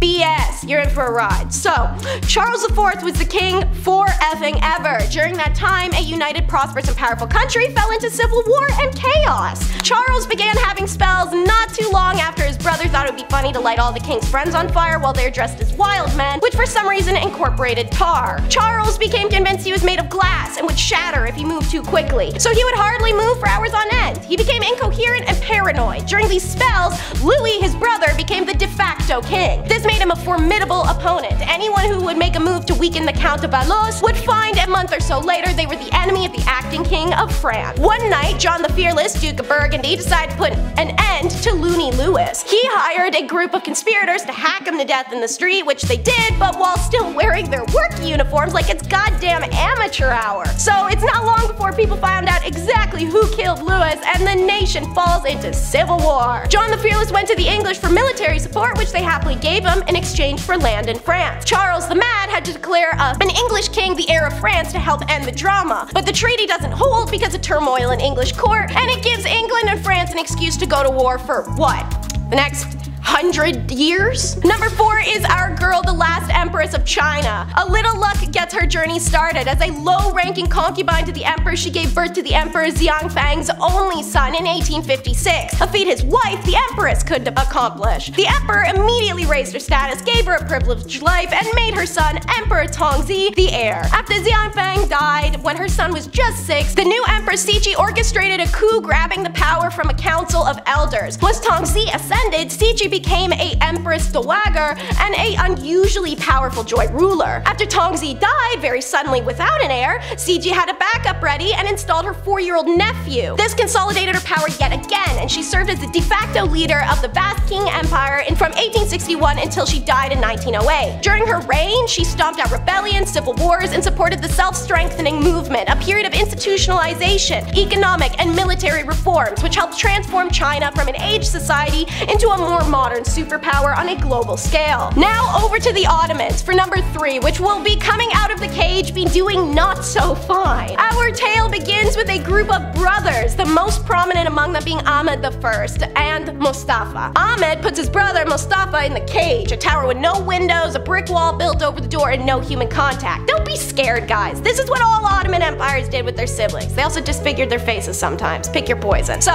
Ahmed craps out a few sons, then drops at the age of 28. So out of the cage Mustafa came, 14 years after being put into basically an above-ground pit. What could go wrong? Well, you could argue it's kinda odd. He walked around with 2 naked servant girls at all times, but the real problem was he had a habit of giving important positions to random people he met in life. Without a strong, organized central government, the empire started to crumble. Back in the cage you go, but with 2 women this time. He was replaced by Ahmed's oldest son, Osman. The young man might have made a decent ruler, but he banned drinking and smoking and intercourse in the army. Do I need to explain the problem? Anyways, they sentenced him to death via the boy crusher, which you can learn about in my video, the top 10 brutal punishments from the Ottoman Empire. Out of the cage came Mustafa again, and at this point he had a habit of sitting and giggling to himself. In between giggle fits, he'd go around looking for his dead nephew, forgetting the man was dead, and when he was told he had other ones, he'd kill them. He also went back to his old tricks, appointing random people to important positions, and the officials in the provinces were one step away from declaring themselves local kings. Put a cap on thing, the Safavid Persian Empire attacked and grabbed what's now Iraq. Back into the cage Mustafa went. Still in the Ottoman Empire, number 2 is bankruptcy and a 2-decade war. Someone had to succeed the cage man, and that was what Murad IV did, one of the nephews that Mustafa hadn't killed. Maybe because the dude was ruthless. His last act before dying was ordering the death of his last surviving brother. He had nothing against Ibrahim, but he simply believed that their line was cursed by madness and needed to be annihilated. Sadly for 279 women, as you'll learn, Ibrahim's mother successfully pleads for his life. Ibrahim spends his entire life in the cage with only occasional contact with people. He came out with what can be tactfully described as a lust for life. Made frantic by years of deprivation, he acquired everything like an animal, including 280 concubines in a harem. One day, he saw a cow's hoo-ha and had a cast made of it and circulated it through the empire for a woman that matched. When he found her, she became his favorite concubine and he named her Sugar Lump. Sugar didn't care for competition, so she told the psychotically jealous Ibrahim that one of the other women in the harem was unfaithful, but only she didn't know which one. Ibrahim's answer was having all 280 tied up in sacks and thrown into the Bosphorus River. Only one survived when her sack came undone and she was taking aboard a French freighter bound for Paris. What finally did Ibrahim in was fanatically maniacally acquiring all the gold and jewels he could, pulling from temples and threatening ministers. Then Ibrahim started a war with Venice. He soon couldn't pay the Janissaries and they sent him back to the cage. The war with Venice outlasted him by 22 years. And last but never least, number 1 is the Bumper Car King, aka the story of how Justin II lost half of Italy while playing bumper cars. Yeah, real story. Evidently, he joins pretty much every monarch on this list as having their formative years isolated and terrified of sudden violent death. Doesn't help being a Byzantine heir and having your parents be the notorious couple Justinian and Theodora. Eventually, all their heirs run out except for Justin, who inherits a pretty crappy situation, seeing as his dad's foreign policy was to expand military as far as he could and then pay his new neighbors not to attack him. And shocker, tribute costs a lot. Unfortunately, the empire was going through some tough financial times and Justinian had been borrowing to cover his annual payment. Justin believed he could do better by just refusing to pay the Persians while pitting the tribes in the north against each other. It was then under the strain of multiple nearing armies that Justin had a nervous breakdown. Ministers would be asking him what to do and he'd claim to hear voices and then climb under his bed to escape them. On bad days, he would violently grab at people, biting them on the arms or the face. Legend has it that he literally ate a couple servants. In desperation and self-preservation, the servants tried to think of a couple ways to keep the emperor distracted from eating them, so they came up with the throne on wheels. Servants raced him around the halls of the palace on the throne, trying to keep him amused with the speed. When he had guests, they'd also get to experience zooming around on wheeled seats, aka bumper cars. In the end, Justinian II fared pretty well, perhaps better than he deserved considering his last words as emperor were complaints about his servants. At number 10, some background. The Mughal dynasty in India was founded by Babur, a descendant of the one, the only, Genghis Khan and Tamerlane. After he defeated a sultan of Delhi named Ibrahim Lodi in 1526, Babur was the first step in the Mughal dynasty that would last for over 3 centuries. To say that the empire was immense is an understatement. The empire ruled over 103 million people, probably even more. The Mughals were rooted in Muslim beliefs and were noted for their well-organized government and cultural sophistication. Many of the rulers tried to integrate the Hindus and Muslims under one state, but as we will find out from this list, it was not an easy thing to do, which ended up causing a lot of strife. Many rulers of the empire flip-flopped back and forth between being merciful and tyrannical towards the Hindus, adding to centuries of oppression. At number 9, blinded. Humayun was set to inherit the throne from his father, much to the jealousy of his brothers. He was 23 when he ascended the throne in 1530 after the death of his father. His brothers reigned over different fiefs, but none of them were satisfied unless they had the crown. He also wasn't the best ruler. Humayun was sent into exile for 15 years after he was overthrown by one of his father's generals, Sher Shah. Humayun fled and eventually ended up in Persia, where he built back up an army through his partnership with the Shah. Slowly he took back his land, facing his own brothers who were constantly scheming against him. But Babur, his father, made him promise that he would never lay a hand on his brothers. But his brother Kamran continued to threaten him, and one instance while defending a fort turned on the innocents trapped inside and took their lives viciously. Kamran, not a good dude. Something needed to be done. He eventually catches his scheming brothers, blinds his brother Kamran, and chains his brother Askari. A little messed up, but not bad for war. Before I carry on with the rest of the video, make sure you guys are subscribed to the channel and maybe consider leaving a like on this video if you're enjoying it so far. At number 8, Akbar. Humayun continued to deal with the competition of his brothers until finally his reign came to an end, but not in the way that you would expect. He was carrying a bunch of books up some stairs and he accidentally fell, leading to a lethal head injury. His 13-year-old son Akbar had to inherit the throne.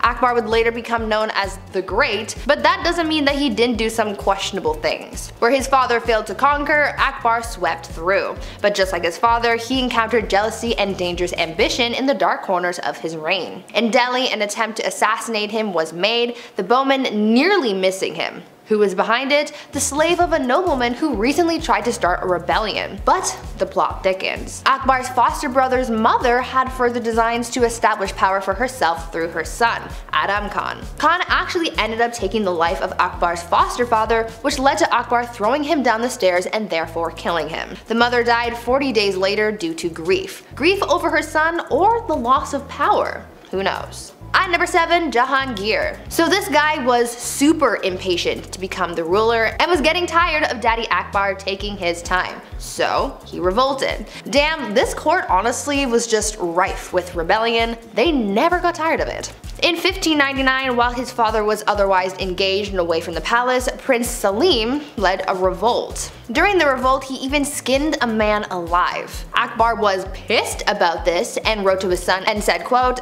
"I have never skinned a bird alive in my life, and you have treated a human being in this manner." Jahangir then went on to conspire against a close advisor of his father named Abul Fazl, whom Jahangir killed in a small battle. Despite Akbar being devastated at his son's behavior, he was the only male heir left to inherit, so on Akbar's deathbed, he forgave his son and implored the nobles to recognize him as a leader. At number 6, sewed to an ox. Now Jahangir was emperor, but the trouble didn't stop there. I saw some sources recognize him as a somewhat benevolent figure, while others said that he was the exact opposite. He was pretty brutal, and his first task was crushing a rebellion against that which his own son began.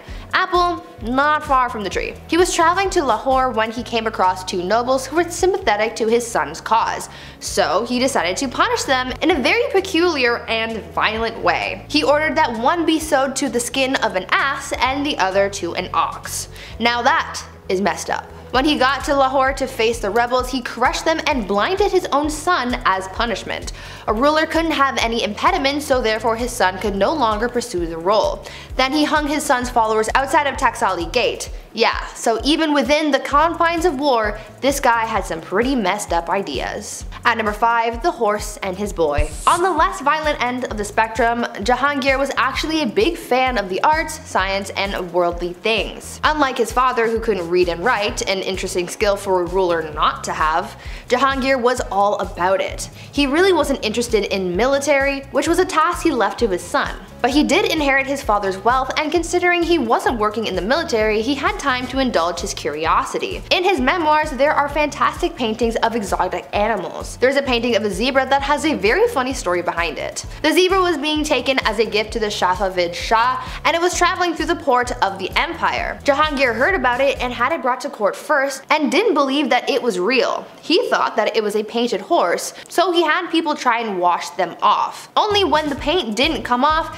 did he realize his mistake and ordered that the wondrous creature be painted. At number 4, Shah Jahan and the Taj Mahal. Okay, so this one isn't messed up for violence or anything, but it is the ultimate love story, and we just can't leave it off this list. There is one part that is messed up to me because, man, I don't even know, but we will get to that. If you've ever been to India, then one of the stops you made on your trips was probably to the Taj Mahal, a breathtaking mausoleum built by the Mughal Emperor Shah Jahan to commemorate the love of his life. Considering how big and intricate it is, you know that their love was bigger than any storybook. An Indian poet called the Taj Mahal a teardrop on the cheek of time, a testament to grief and power. Mumtaz Mahal was Shah Jahan's favorite wife, forsaking all of his other wives just to be with her. They went everywhere together, even on military missions. This is where, from my perspective, where things get crazy. This woman delivered 14 children for her husband. 14. Sadly, whilst giving birth to the last, she passed away, inspiring her king to build this massive structure. Both Shah Jahan and his love are buried beneath it. At number 3, brothers at odds. Shah Jahan's rule was considered the golden rule of the Mughal Empire, so how do you top that? Aurangzeb did not even bother trying, and he kinda sucked.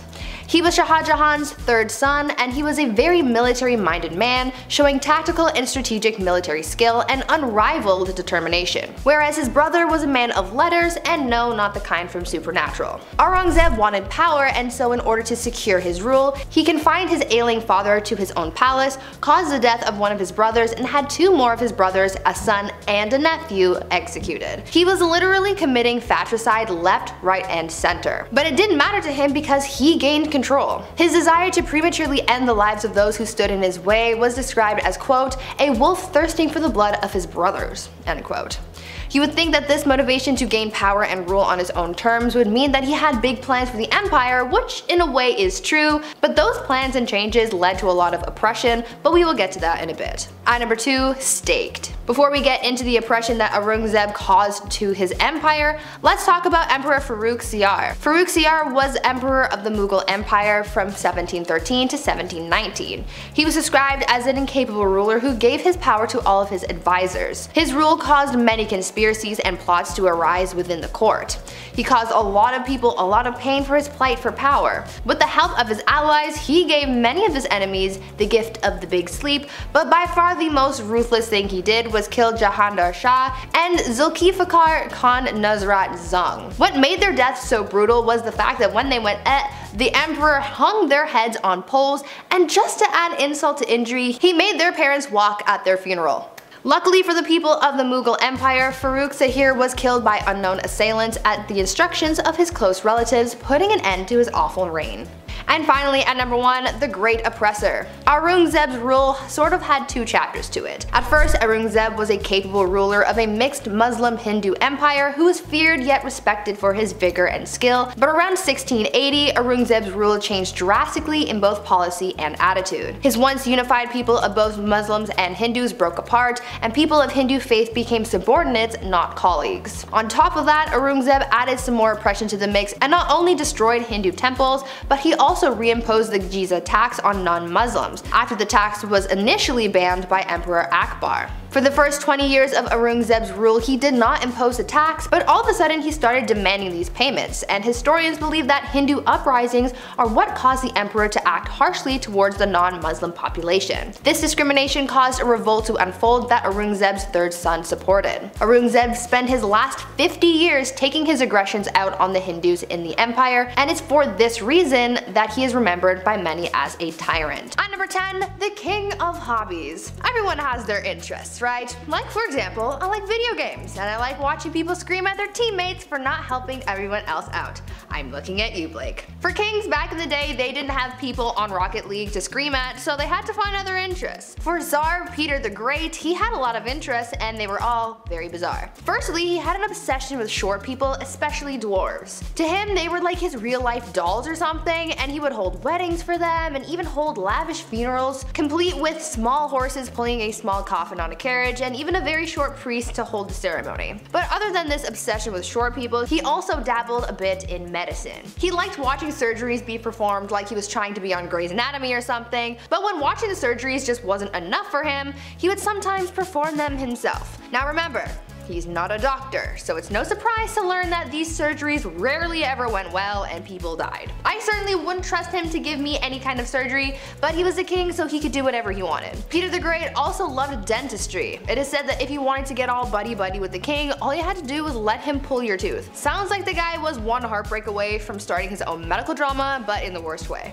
Number 9. Banning coffee. This is the worst of the worst, people. Murad IV, Sultan of the Ottoman Empire. The guy banned coffee like an absolute monster. No more triples for you. He was born in 1612, and for the most part, his mother was ruling through him because he was so young. That's often the case with most of these young rulers. They just get, hey, you're 7, now you rule a kingdom, enjoy. It's, you know, it's tough, they're not gonna know what's going on.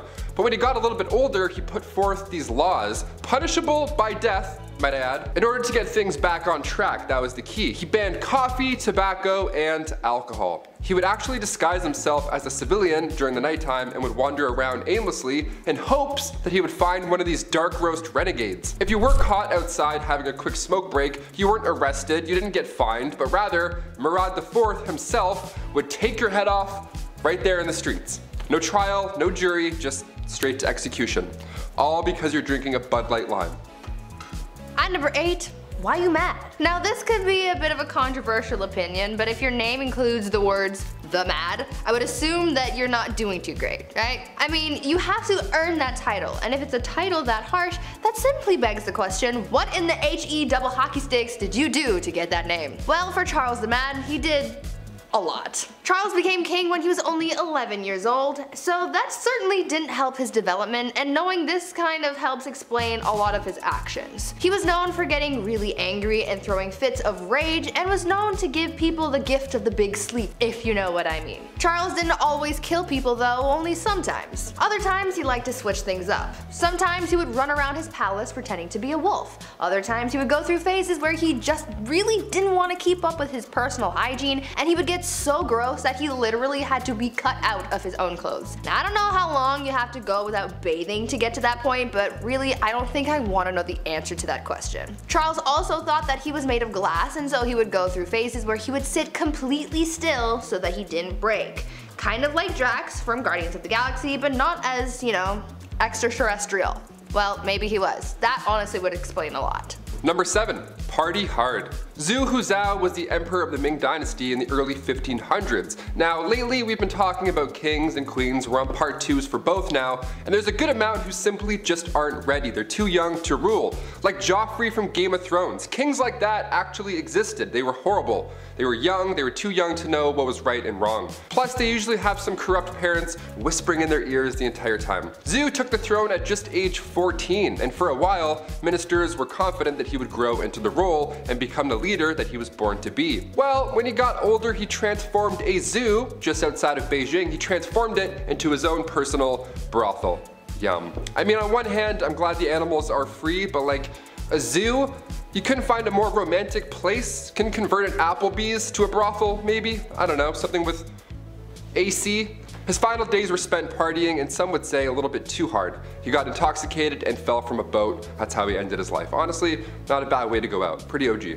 At number 6, eternal youth. I know that there are a lot of people out there who want to live forever. I am one of those people. I am afraid of dying, but I also want to see what humanity will look like many, many years from now until the sun consumes the earth. Unfortunately, that's kind of impossible, at least for now, until we come up with some kind of way to make people live longer. But this idea of prolonging your life has been around for thousands of years, and one Chinese emperor was super obsessed with the idea and really tried his best to live for at least another 10,000 years. Emperor Ying Zhang was obsessed with finding a magic elixir that would make him live longer, and he demanded that his subjects find this immortality elixir for him. Now, even though he brought a lot of prosperity to people during his rule, he never let go of his demand for immortality, and it put a lot of pressure on his underlings to find him something to help him live forever, but obviously that didn't happen. He was so concerned with his lifespan that he even brought magicians into his court. His obsession alienated him from his people, and after all of that effort trying to live longer,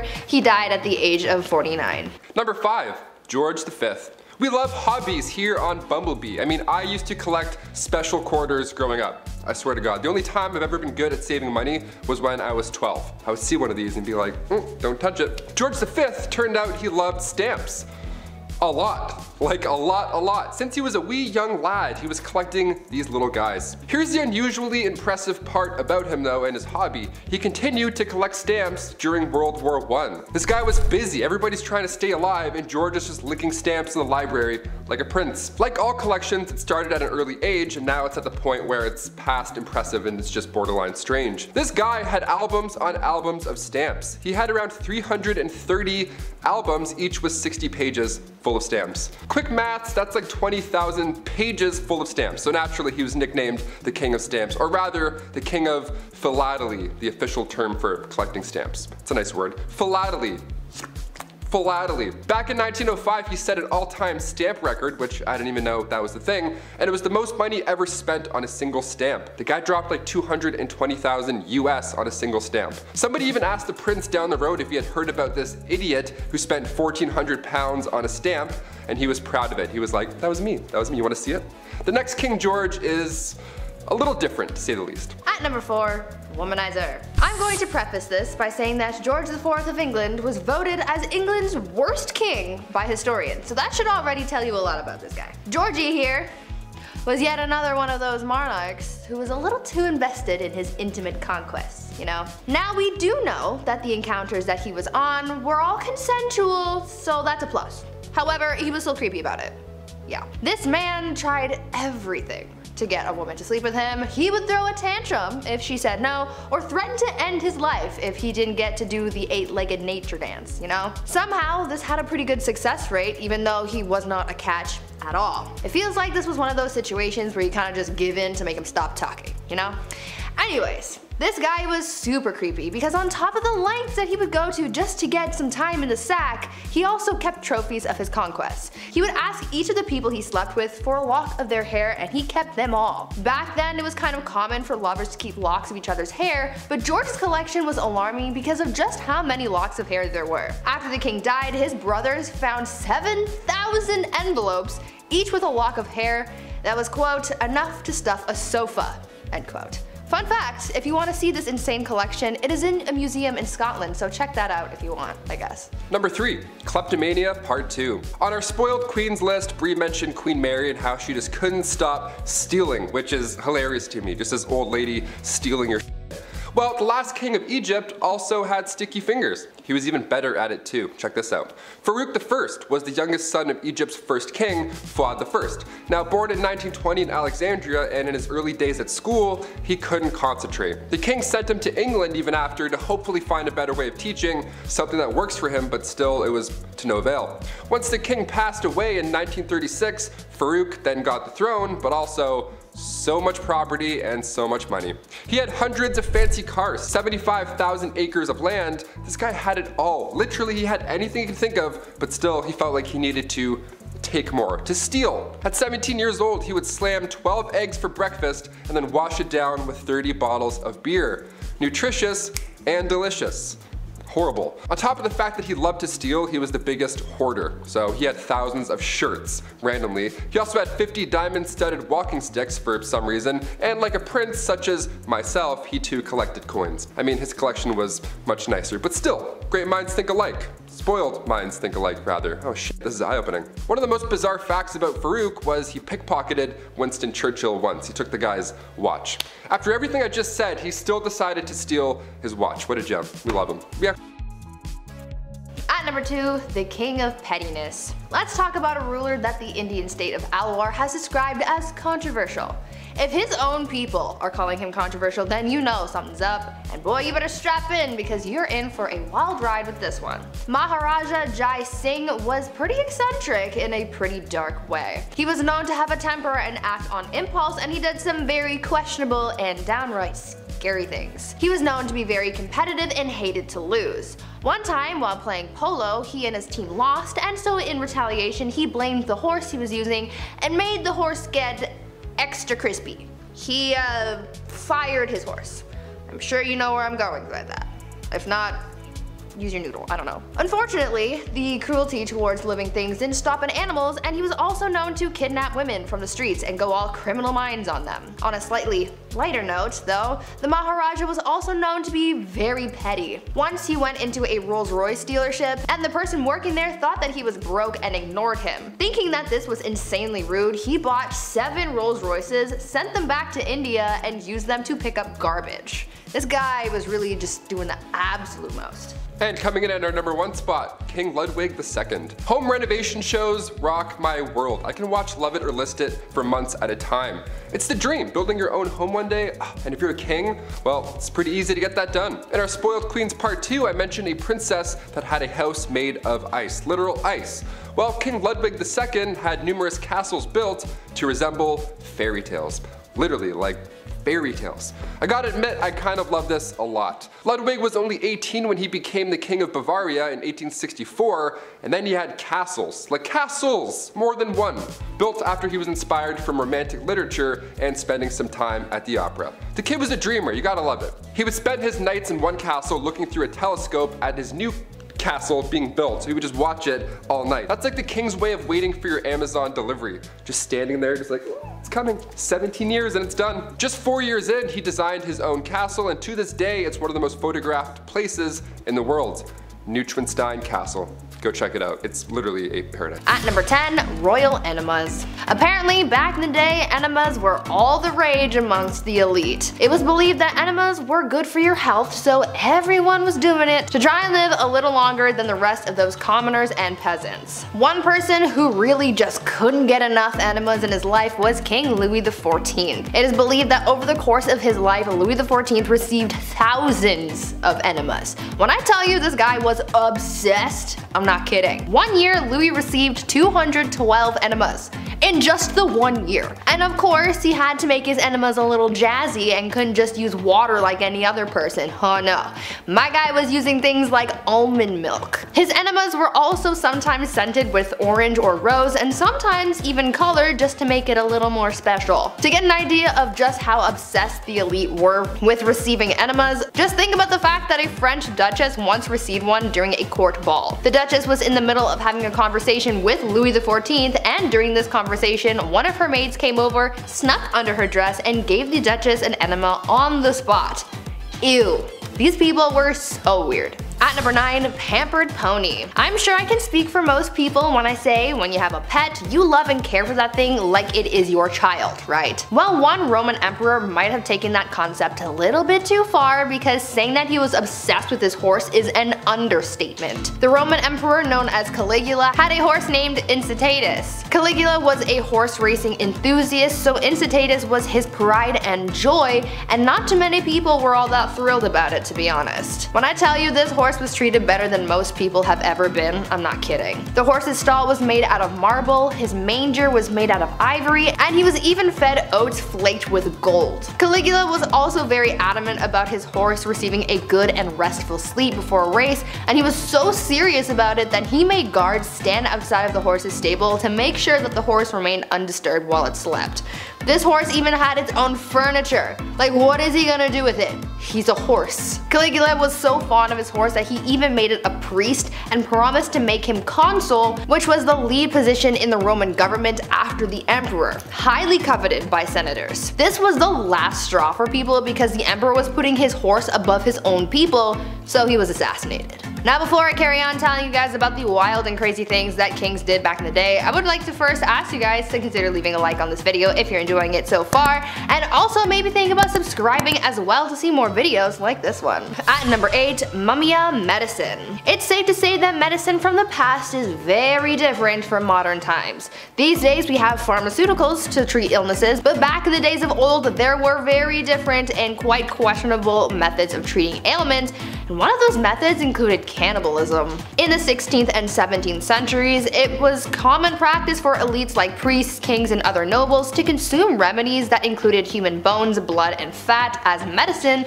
to treat ailments from headaches to epilepsy, and this practice was called Mumia medicine. At first, it started with people using Egyptian mummies and skulls from Irish graves for use in medicine, as bones would be ground and used in different tinctures for various uses. But soon, other parts of the body started to be used. Human fat was later used to treat ailments on the outside of the body, and blood would be consumed as well, as it was believed to contain the vitality of life. Several monarchs were known to use Mumia medicine, like Charles II and William II of England, Francois I of France, and Christian IV of Denmark. At number 7, kissing sheets. For thousands of years, monarchs worried about the threat of being poisoned by their enemies, and so they thought of an array of precautions to take in order to prevent being taken out by some kind of spicy death sauce or something. Many monarchs hired tasters to try their food before it was given to the king to make sure that it wasn't poisoned, but some monarchs were also afraid of being poisoned through something that they touched. This is why Henry VIII hired someone with a very important job to make sure that his bed wasn't poisoned. The person who was tasked with making the king's bed was also required to kiss every part of his bed in the morning. They would kiss the pillows, sheets, and blankets to prove that someone hadn't smeared poison on it. The king was also concerned with people poisoning clothing too,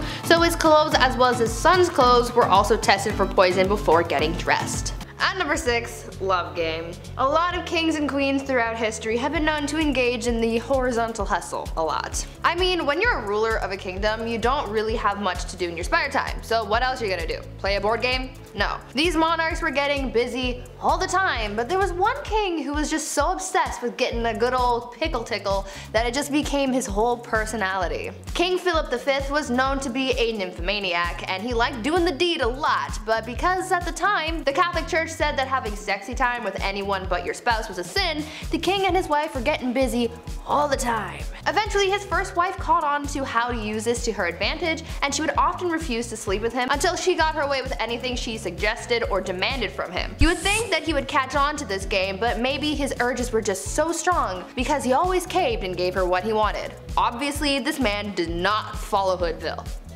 Absolutely not. Just to give you guys an idea of how obsessed this guy was, when his wife was on her deathbed, before she went he literally tried to get one last bang in. On her deathbed. Like, dude, not the time. At number 5, no bathing. These days, bathing is kind of a necessary thing. Gotta be clean, you have to smell nice, you have to practice proper hygiene. But back in the olden days, this was the complete opposite, and nobles rarely ever bathed, and it was kind of a trend. Over time, physicians began to believe that bathing was dangerous, and obviously the nobility tried to protect their lives and well-being at all costs, and so they just stopped bathing. In a popular 16th century medical book, it was advised, quote, "Use not baths or stews nor sweat too much, for all openeth pores of a man's body maketh the venomous air to open and for to infect the blood," end quote. So yeah, they thought that taking a bath would make you sick. In the late 15th century, Queen Isabella of Spain would go around bragging about the fact that she had only ever bathed twice in her whole life. Weird flex, but okay. King James IV apparently never bathed, and his hygiene was so bad that he passed on lice to other people who went into a room that was frequented by the king. He also never washed his hands before eating and would just rub his fingers with the wet end of a napkin. These people were gross. At number 4, prankster king. You know that you're a spoiled king when you can pull pranks on people constantly and never have anyone try and stop you or fight back. This was basically the life of King Christian VII of Denmark, who was known for being pretty childish and playing pranks on people his whole life. He was a troublemaker through and through. He was known to play pranks on his grandmother by putting pins in her throne, and he would throw things at her, and he even ran through the streets with his friend and his mistress, destroying shops and patronizing brothels. He even made his own torture rack, had himself tied to it, and flogged. Why? I have an idea, but I don't want to think about that one too hard. One of the other weird things that he was known to do was leapfrog over dignitaries when they would bow to him. This guy was really quite immature. At number 3, saints in bed. I understand the desire to feel protected by whatever gods or saints you might believe in. That's one of the whole points of religion. However, I think some people can take that idea a little bit too far, and by some people I mean the Spanish royal family. These guys took religion very, very seriously, and they believed that following religion heavily would allow God to heal them when they were sick. So, when a member of the royal family was ill, doctors would remove body parts or even entire corpses of saints from churches and monasteries and would put them in bed with the person who was ill. Yeah, they slept with the corpses of dead saints to be healed of their sickness. Could you imagine if that was still how medicine was practiced today? At number 2, rat court-martial. There has been a record of many kings throughout history who were complete children through and through. Even though many of them grew into adulthood, they still acted immature, and one of the greatest examples of that was Peter III of Russia. He was not a good ruler or a good husband to his wife, who would later become Catherine the Great. Peter spent every night in bed with her playing toy soldiers because he was obsessed with his little dolls. He was so obsessed, in fact, that when a rat chewed the head off one of his toy soldiers, he was so upset that he held a proper military court-martial for the rat. He proclaimed the rat guilty of treason and had it hung in a tiny gallows that he had built for the occasion. It was weird, but in the end that bizarre event helped Catherine overthrow her husband, so I guess it kind of worked out for someone. And finally, at number 1, groom of the stool. Guys, I found the worst job in history. You think working at the 1-star Domino's Pizza in your neighborhood is bad? Wait until you find out about the groom of the stool. The groom of the stool was a job created during the reign of Henry VIII, where the role was to monitor and assist the king in his bowel movements. They would carry around a commode at all times, and they were also tasked with monitoring the king's diet and meal times, and would organize the king's days around his break times. They were also tasked with undressing the king for him to do his business, and it's also been suggested that they would have had to, quote, cleanse the royal posterior as well. Sounds like a pretty crappy job to me, but I'm not funny, I'll leave. Before I wrap things up for today, I want you guys to leave a comment down below telling me if you were the ruler of a country, what is the first thing that you would do in your new position of power? I think I would probably make college free because that ish is expensive and no one needs that kind of debt in their lives. I'm still paying off mine. Number 10. No one's ever really gone. You may have heard that said when losing a family member, a pet, or in the worst Star Wars movies ever made. Sorry, not sorry Disney, those are terrible. But perhaps there is someone who is never really gone. Genghis Khan. Yes, that's right. The ruthless Mongol warrior who conquered so much in his time that we're still talking about it today. So why is this big bad warrior still with us today? Well, that's because of DNA. Yeah, in his time there was lots of activities going on besides the usual pillaging the village and unaliving those who oppose you. There were a lot of happy endings, let's say, and by that I mean forced non-YouTube friendly conduct bedroom happy endings. So much so that when a study was conducted back in 2003, 8% of men in Asia were thought to be descendants of the mighty man himself. 0.5% worldwide. That doesn't sound like a lot, but we're talking about millions of people here. Next time you go out, you may be brushing shoulders with the warrior's kin. Prepare for battle! Number 9. Henry again? Boy, it's really hard not to talk about this guy. But dude was kinda down bad for it. He's just most well known for his mistreatment of his wives, and by mistreatment, I don't mean getting into a fight over whether or not the toilet seat should be up or down and then having a very toxic argument in front of family members. No, because when Henry was upset with marriage, he wanted divorce, which honestly was kind of taboo for the time. Oh yeah, and he also beheaded 2 of his wives because that's how it goes. I know every couple has their issues to work out, but for most dads out there, having sun-drenched beer-fueled weekends, they never go beheading after that. Although, Dad's been staring at the lawnmower for a while and there's a lot of blades on that. Dad? While it is true King Henry VIII did behead 2 wives, he didn't do it to all of them. And at some points we're honestly quite pleased with his holy sanctity of marriage. Anyone who's ever been married can tell you how peaceful and sacred that bond really is. Number 8. The People's Princess. Okay, I know Prince Charles isn't exactly a king, but he is royalty and the man kinda did Diana dirty. That's a quick and half put together allusion to a Michael Jackson song for the English majors and the audience. Being royalty isn't easy.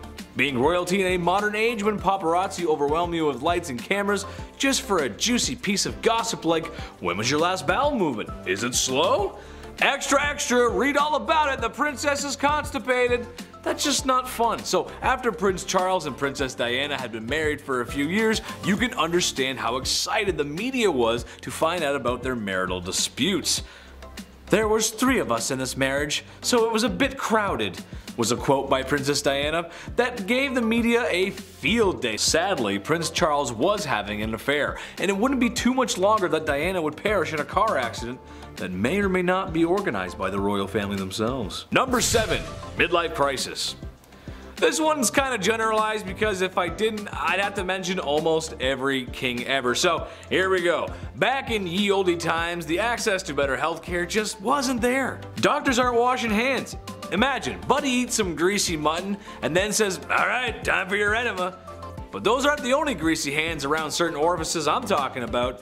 I'm talking about kings marrying older girls at the ripe age of 12. Yep, that's right. Nothing says experience and womanhood like being 12. People didn't live long, and oftentimes these arranged marriages had ulterior motives, like alliances or business really. However, that does not make up for marrying a 12-year-old who may or may not have started those super weird changing times, like when you were 12 and now there's hair showing up in places that you didn't know there could be hair. I sent a courier to the chief and he came back with this message. It ain't it. Number 6. Till death do us part. Love and marriage go together like a horse and carriage, but sometimes the crooning words of Frank Sinatra aren't enough to keep people in love. Sometimes marriages end up like the ones we see on sitcoms, but when there's no laugh track, it's not very funny, and sometimes divorce is the answer. Medieval Germans thought this too, and something they practiced was divorce by combat. Basically, the man goes into a hole with his arm tied behind his back and the woman is free to move around with a sack of rocks. These proceedings are strange, as I'm sure no husband or wife married today would ever get so frustrated with one another that they would want to hit one another on the head with rocks. Oh, the blessings of being married. Number 5. Domestic disturbance. William the Conqueror was one down bad dude. The illegitimate ruler to the throne left a bad taste in some people's mouths, and was just as ruthless in silencing those rebellions that were always uprising against him as he was with the famous battles he was a part of, like the Battle of Hastings. But what I think he should be remembered by is the way he asked Matilda to marry him, or rather the extreme measures he took when she refused his advances because he was an illegitimate illegitimate leader. William dragged Matilda by the hair out into the middle of the street and beat her until she agreed to marry him. I don't have to tell you how messed up that is, and I sure hope I don't. Number 4. Nero Sauna. The Romans were kind of a big deal, especially if you're into history. Large city, culture, and some other structures are still around today. That's kinda cool. But while the city of Rome may have been the best city on earth at the time, Romans themselves could use a little work. Meet Emperor Nero, the vicious leader of Rome who became emperor through ill-gotten gains. However, in what may have been one of the first acts of flexing the male patriarchy, the divorce, or forced separation of his wife Claudia Octavia, comes to mind. It was a rocky marriage from the start. There was a general dislike from the very beginning, but when Nero remarried, as emperors did, he had Octavia banished to an island, where shortly after she would be suffocated in a hot vapor bath. Her demise was sad for most Romans. Oh yeah, and they tried to make it look like she did herself in. That's messed up, man. Number 3. Pedestal. I think in a healthy relationship, you ought to put your partner on a pedestal sometimes. Maybe your partner is drop dead gorgeous. A promising athlete. Really enjoys collecting stamps. You go, little rock star, collect those presidential stamps. However, Emperor Caligula of Rome had some other ideas. He would literally put his wife, who he claimed to love, up on a pedestal stark naked and let his friends in the military gawk and glare at her. He would also say to her that he could end her life whenever he wanted and put a knife against her for no reason. Weird flex, but okay.